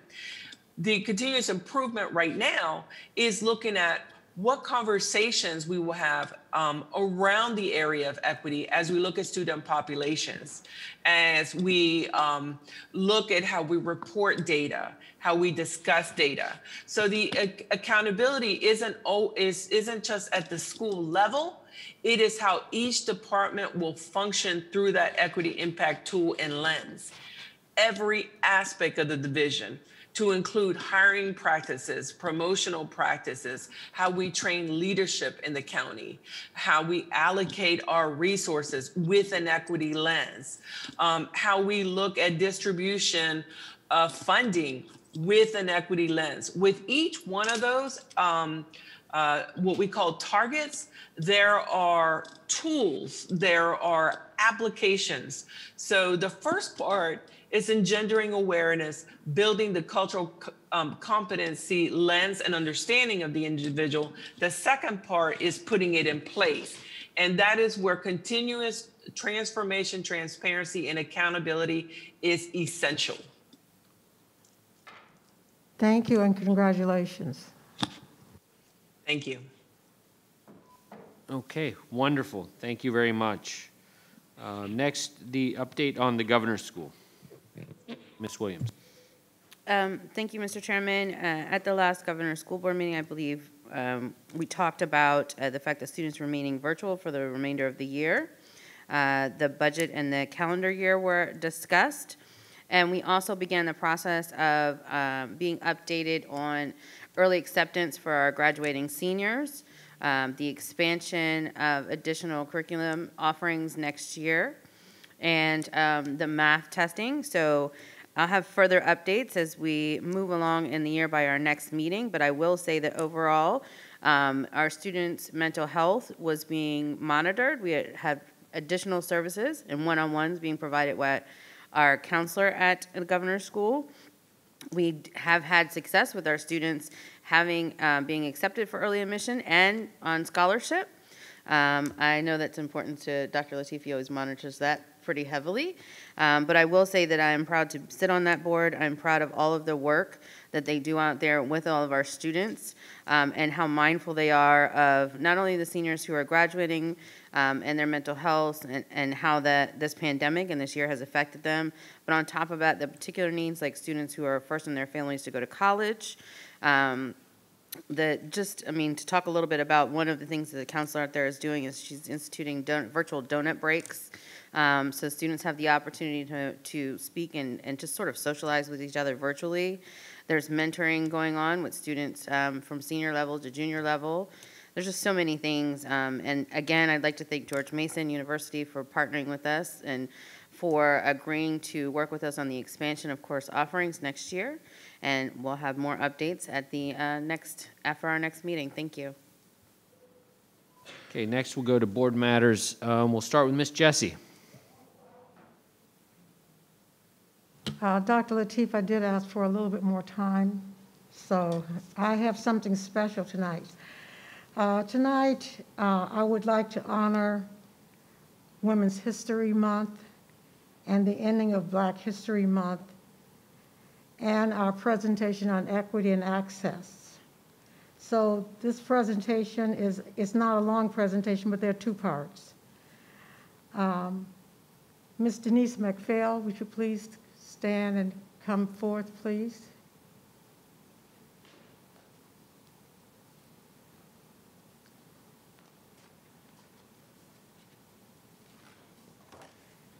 My tribute is to this phenomenal woman, and contributor to Prince William County community and our school community, Ms. Denise McPhail. Good evening. Mrs. McPhail, I'm sorry, but there's another part to this. Okay. Thank you. I have had the pleasure of knowing Ms. Denise McPhail for quite some time. I got to know Denise because I received a letter from her, and she asked for 100 individuals to help her with the naming of Fannie Fitzgerald. Many people think that I had much to do with it, but it was Ms. Denise McPhail who had the idea. And as you might know, and I have this, I'm not sure the audience could see this, but Fannie Fitzgerald, Women of History. Fannie Fitzgerald was one of 4 women who desegregated Prince William County Public Schools. And those women were Fannie Fitzgerald, Zella Brown, Maxine Coleman, and Mary Porter. And Denise McPhail had that vision. So I got to know her that way. Then in 2008, Denise McPhail founded the Creative Performing Arts Center called KPAC. It is a performing arts center. She developed relationships and collaborated with various people in the county, including Cogan High School.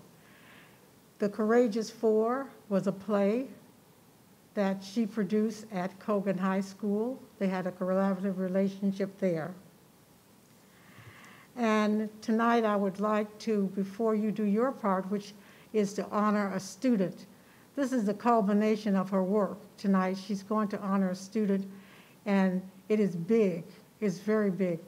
But Ms. McPhail, you know, as a principal, I always gave these teachers these cups for, I always said, this cup is for you people who do things behind the scenes.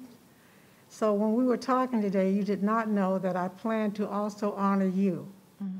So my husband, who is always with me, this cup is for you, to Denise McPhail for your work in the naming of Fannie Fitzgerald, for all your work with KPAC, the plays that you produced. And so this cup is for you. Thank you so much. And finally, I will say to you that I've seen many of your plays. The Nativity Scene, the Black Nativity, Courageous Four, and various plays. And tonight, I think you want to honor one of your students and mentees. Yes. Thank you. Thank you so much, Mrs. Jessie, and Mr. Jessie for delivering. Good evening, Dr. Lateef, school board members, student school board member representatives. My name again is Denise McPhail. I reside in the Neabsco district, and the amazing Jawan T. Hill resides in the Potomac district. While I wear many hats within this community, tonight I am speaking on behalf of KPAC as the co-founder and executive director. KPAC was established in Prince William County March 2002, incorporated February 2004.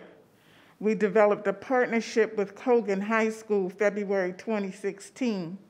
Shortly thereafter is when we partnered with Cogan to produce the Courageous Four in regards to the 4 women who were instrumental in integrating the Prince William County Public Schools.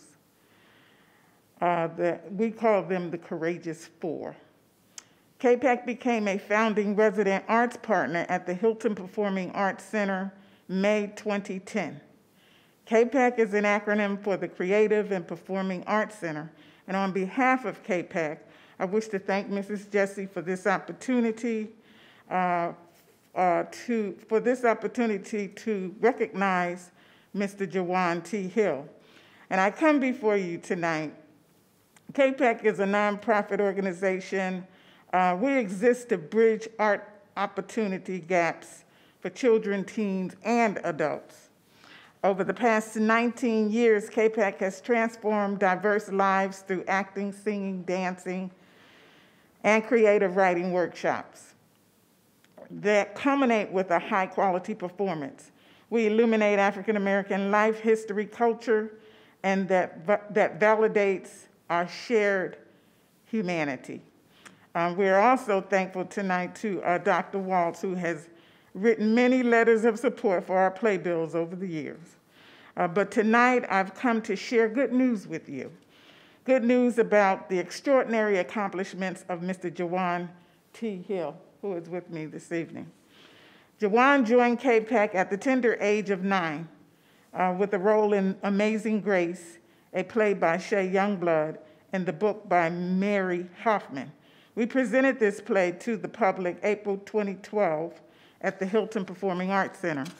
Since that time, he has participated in several KPAC performances at the Hilton Performing Arts Center, Dancing in the Wings by the legendary Debbie Allen, and the book by Miss Allen and Kadir Nelson. The Wiz, the play by Charlie Smalls, the book by William F. Brown, and KPAC's annual Christmas play, Black Nativity by Langston Hughes. In 2015, Jawan earned the lead role as Lonnie Collins in the play Locomotion by playwright Jacqueline Woodson. In 2019, Jawan served as the stage manager for KPAC's production of A Raisin in the Sun by Lorraine Hansberry. He was slated to direct August Wilson's play, but COVID-19 had other plans. KPAC has cultivated Jawan over the years, but we're not alone.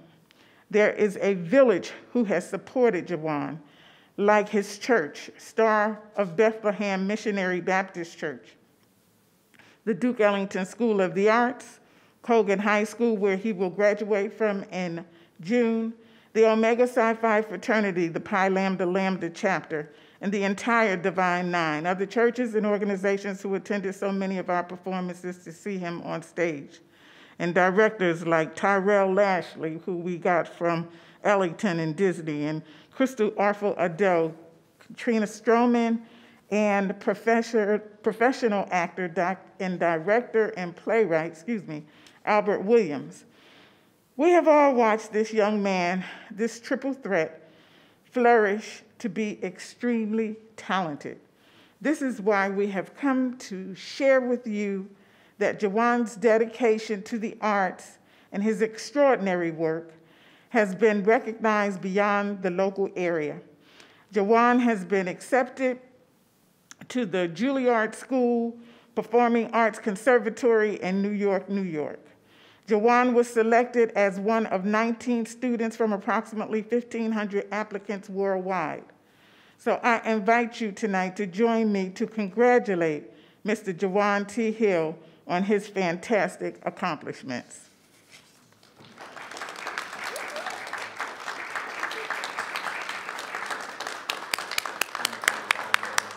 And so I know he has some words that he would like to share as well. Good evening. I will not be long, I promise. Dr. Lateef, school board members, Dr. Waltz, and my fellow student school board members and representatives, I would like to thank Mrs. Jessie for affording me the opportunity to speak with you all tonight. My name is Jawan T. Hill. I'm a 17-year-old senior at Charles J. Colgan High School in the Center for Fine and Performing Arts, and I've just been accepted into my dream school, the Juilliard School of Drama in New York City, New York. I've been immersed in the arts since the age of 9 when I joined, the KPAC, the Creative and Performing Arts Center. And KPAC has taught me a lot about the fundamentals of what theater is to the community and really what to the world is. KPAC also introduced me to Duke Ellington School for the Arts, where I auditioned my 8th grade year and was accepted into the theater and vocal program. But I was faced with a choice, theater or vocal. And I did not know at that time that that choice would be the launch pad for what I would want to do for the rest of my life. I was eventually accepted and thrived and had some of the best experiences of my life at the Duke Ellington School for the Arts, but I was faced with my first roadblock. I had to transition back from DC to school in Virginia, and it was devastating. But with luck, I landed at Charles J. Colgan High School when I auditioned for the theater program. In the theater program at both Ellington and Colgan, I performed in numerous productions on stage as well as behind the scenes, and I truly fell in love with the craft of acting. I've been blessed with the opportunity to study abroad at the British American Drama Academy, as well as accepted into the Summer Residential Governor's School for Virginia Arts Program for Theater. One of the most important things for me throughout my high school career was preparing for college. The moment that I heard about the Juilliard School, I knew that I would strive to attend that school. I made a choice. If I'm going to dream, I might as well dream big, and it's worked for me so far. Then came my second roadblock. In April 2020, my Mima was diagnosed with stage 4 ovarian cancer at the height of the COVID-19 pandemic. My family immediately went to South Carolina to take care of her, and we did until her recent death on January 21st, 2021. Just 2 weeks before my Juilliard callback audition. Her death has taken a huge toll on me and my family, but one thing I do know is that my Mima believed in me, and she claimed that I would be accepted. And I know that right now, she is smiling down on me saying my baby did it. My current goal is to attend Juilliard, but Juilliard is prestigious and expensive as well as, however, I have a village of supporters that want to see me be successful and attend Juilliard. I've applied for various scholarships, and I'm excited to reach my goal. The task before me seems impossible. However, I believed in myself to audition, and God saw fit for me to allow me this opportunity. So I'm so appreciative to the teachers and staff at Colgan High School, at KPAC, the CFPA program, as well as Duke Ellington School for the Arts, the Omega U Mentoring Program, as well as my church family, Star Bethlehem. And I hope that I can continue to be a positive light in the Prince William County arts world for you. Thank you for your time.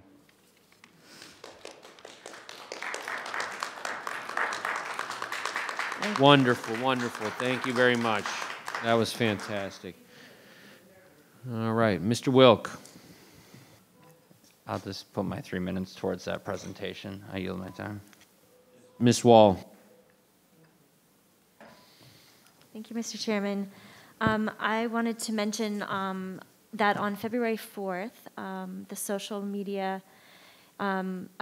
Safe Schools Advisory Council sponsored a social media and internet safety webinar. And it featured Mr. Billy Watts, the ITC at Colgan High School, and more than 150 participants across the division joined in with that webinar that consisted of parents, students, and employees. And the advisory council partnered with the police department and human trafficking experts for Q&A afterwards. And so in this online environment, we must be more aware and more vigilant. There's a greater need for understanding the threats that our kids face online, and this was a good start, and we hope to sponsor additional webinars. So I wanted to thank everybody involved in that, in pulling off that webinar. Also, this time, over the last few weeks, I've been able to visit Battlefield High School, Reagan Middle School, Bull Run Middle School, and Unity Braxton Middle School to welcome students to their first day of classes for all of our secondary returning students, and to go around the school, see how things are going, talk with students and staff, and it's just been a really great experience to understand have a greater understanding of what's going on in the schools in the Gainesville district. Today I was able to go into Battlefield High School and assist with their lunch, with the cafeteria folks in the lunch, and that was just really great fun. Besides welcoming kids at 7 o'clock in the morning, that was also great fun.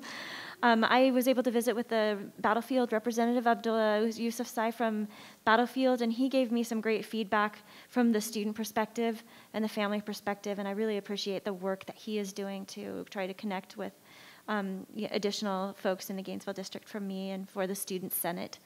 I also had the opportunity to go to the opening football game at Battlefield High School because I have a daughter in the band, and so therefore I could be a legitimate spectator. And even though it started to snow halfway through the event, it was really exciting. Battlefield was victorious 17-7 over John Champ, one of our Loudoun County rivals.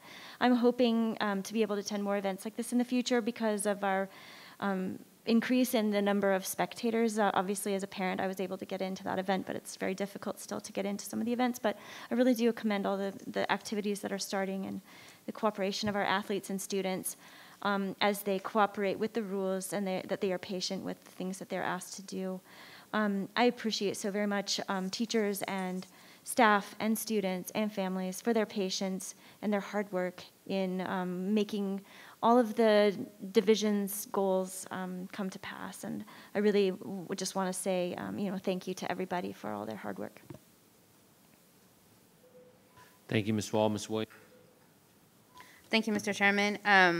Just like to start off by saying Happy Women's History Month as we end Black History Month, the shortest month of the year. I think it's important that we turn our attention to Women's History Month, but in the framework of equity that we remember these all year long because they are important to all of us in one way or the other. I also want to bring attention to, I think it's Read Across America Week, if I'm saying it correctly. All of our schools, I know, are doing something in celebration. I will be honored again to read virtually at one of my elementary schools, and I'm still very excited about that.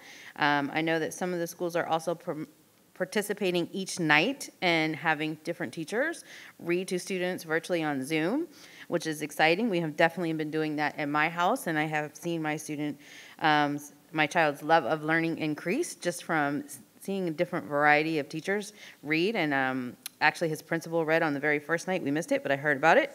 So I got it.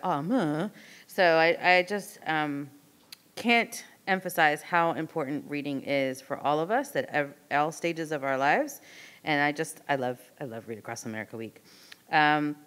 Also want to update folks and remind them that the next meeting for the Racial and Social Justice Committee will be on March 18th at 6:30 p.m.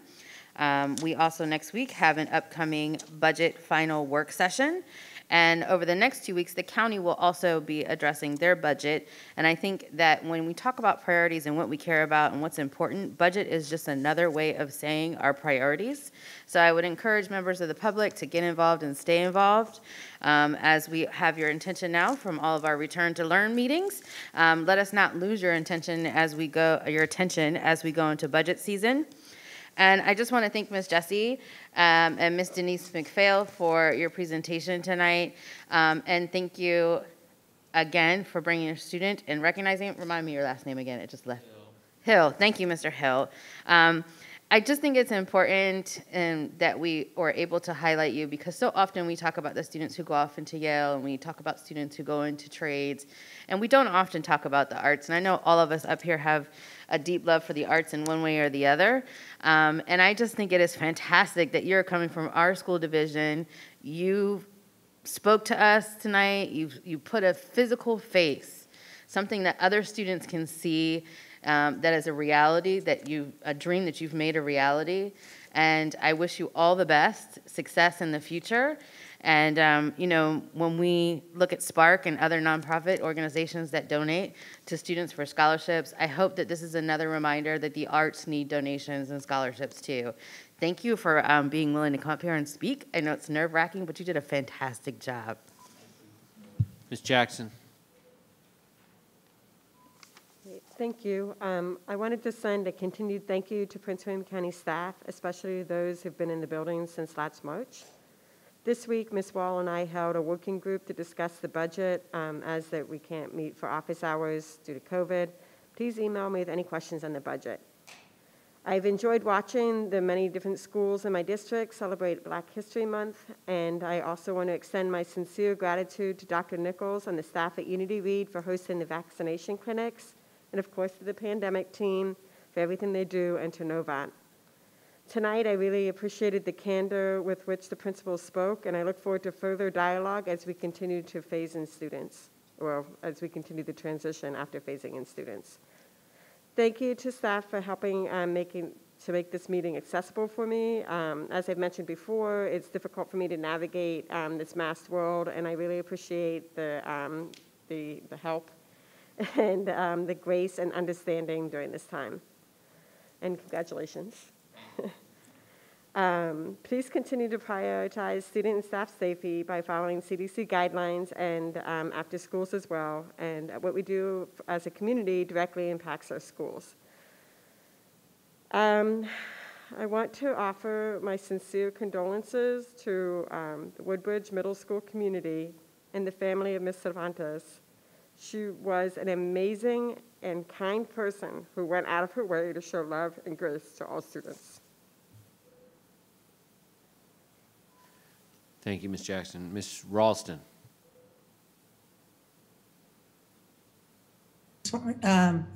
Thank you. Good night. Ms. Zargarpur. Thank you, Dr. Lateef. I will keep this short because I am COVID weary, COVID tired. I know our teachers and our staff are too. So as we are moving through the rest of this school year, please extend kindness to one another. Be mindful of how everyone's situation is unique to themselves, how they're feeling, what they're going through. Thank you to all the students who have reached out this week with your various excitement about going back into the building. For some of you have reached out with concerns about what it's like to be a virtual student and some ideas that you have for change. Want to also remind people that I think it's been mentioned here, we have had staff who've been working through this pandemic since schools closed in March last year. And we don't want to lose sight of the fact that we've had food service, we've had people working in the buildings, we've had administrators who have had to reconfigure everything from top to bottom. We've had special ed teachers in since day one. We added our kindergarten, our first, second, third, and now we've got more students in. And now we need to be thinking about what we can do better and make this even better as we move through the year. Last thing I'll say is make sure you wear your mask, wash your hands, keep your distances, and please, if you are not feeling well, stay home. Have a good night, everyone. Thank you. All right, Ms. Zargarpur, we cannot have a meeting without that. It is so critical that our vice chair remind everyone how important it is to mask, wash your hands, keep your distance, stay home if you're sick. Since she has been doing that, we have now reached 7.89 on the 7-day CDC metrics. Technically, I think in the orange or the yellow now in their new color coding that they so desired, but we're getting there, and thank you very much. Our metrics are improving, our vaccination numbers are continuing to go up. All good news, lots of good news over the weekend from folks whose students have attended in person. A lot of great pictures, a lot of great stories, a lot of great teachers and principals reaching out saying how happy they are to be back. A lot of students thrilled to be back, and that is just the fantastic news over the last week, and we are thrilled for them. I want to thank, I mentioned Denise Huebner and the pandemic team, and we've heard a lot about the efforts they did, and Dr. Nichols here this evening. There were parent volunteers. I see one here in the room. I don't want to embarrass her, but I will. Rana Call has been at all the clinics, or as many of them as at least I have, and she's been there volunteering, making sure folks are fed, and has brought food, picked up coffee and donuts, and her and her family have done a terrific job. Her two children have started school at Benton and Colgan, have sent nice letters to the board, and so we're excited to move the division forward to in-person learning. Today is the first day, as everyone recalls. I guess, am I out of time, Jason? I don't know if the timer went on. But anyways, thank you all. It was another long meeting, but we hope to, I think our next meeting, we'll all see you all as a work session next Wednesday for the budget. So have a great night, everyone. Meeting adjourned.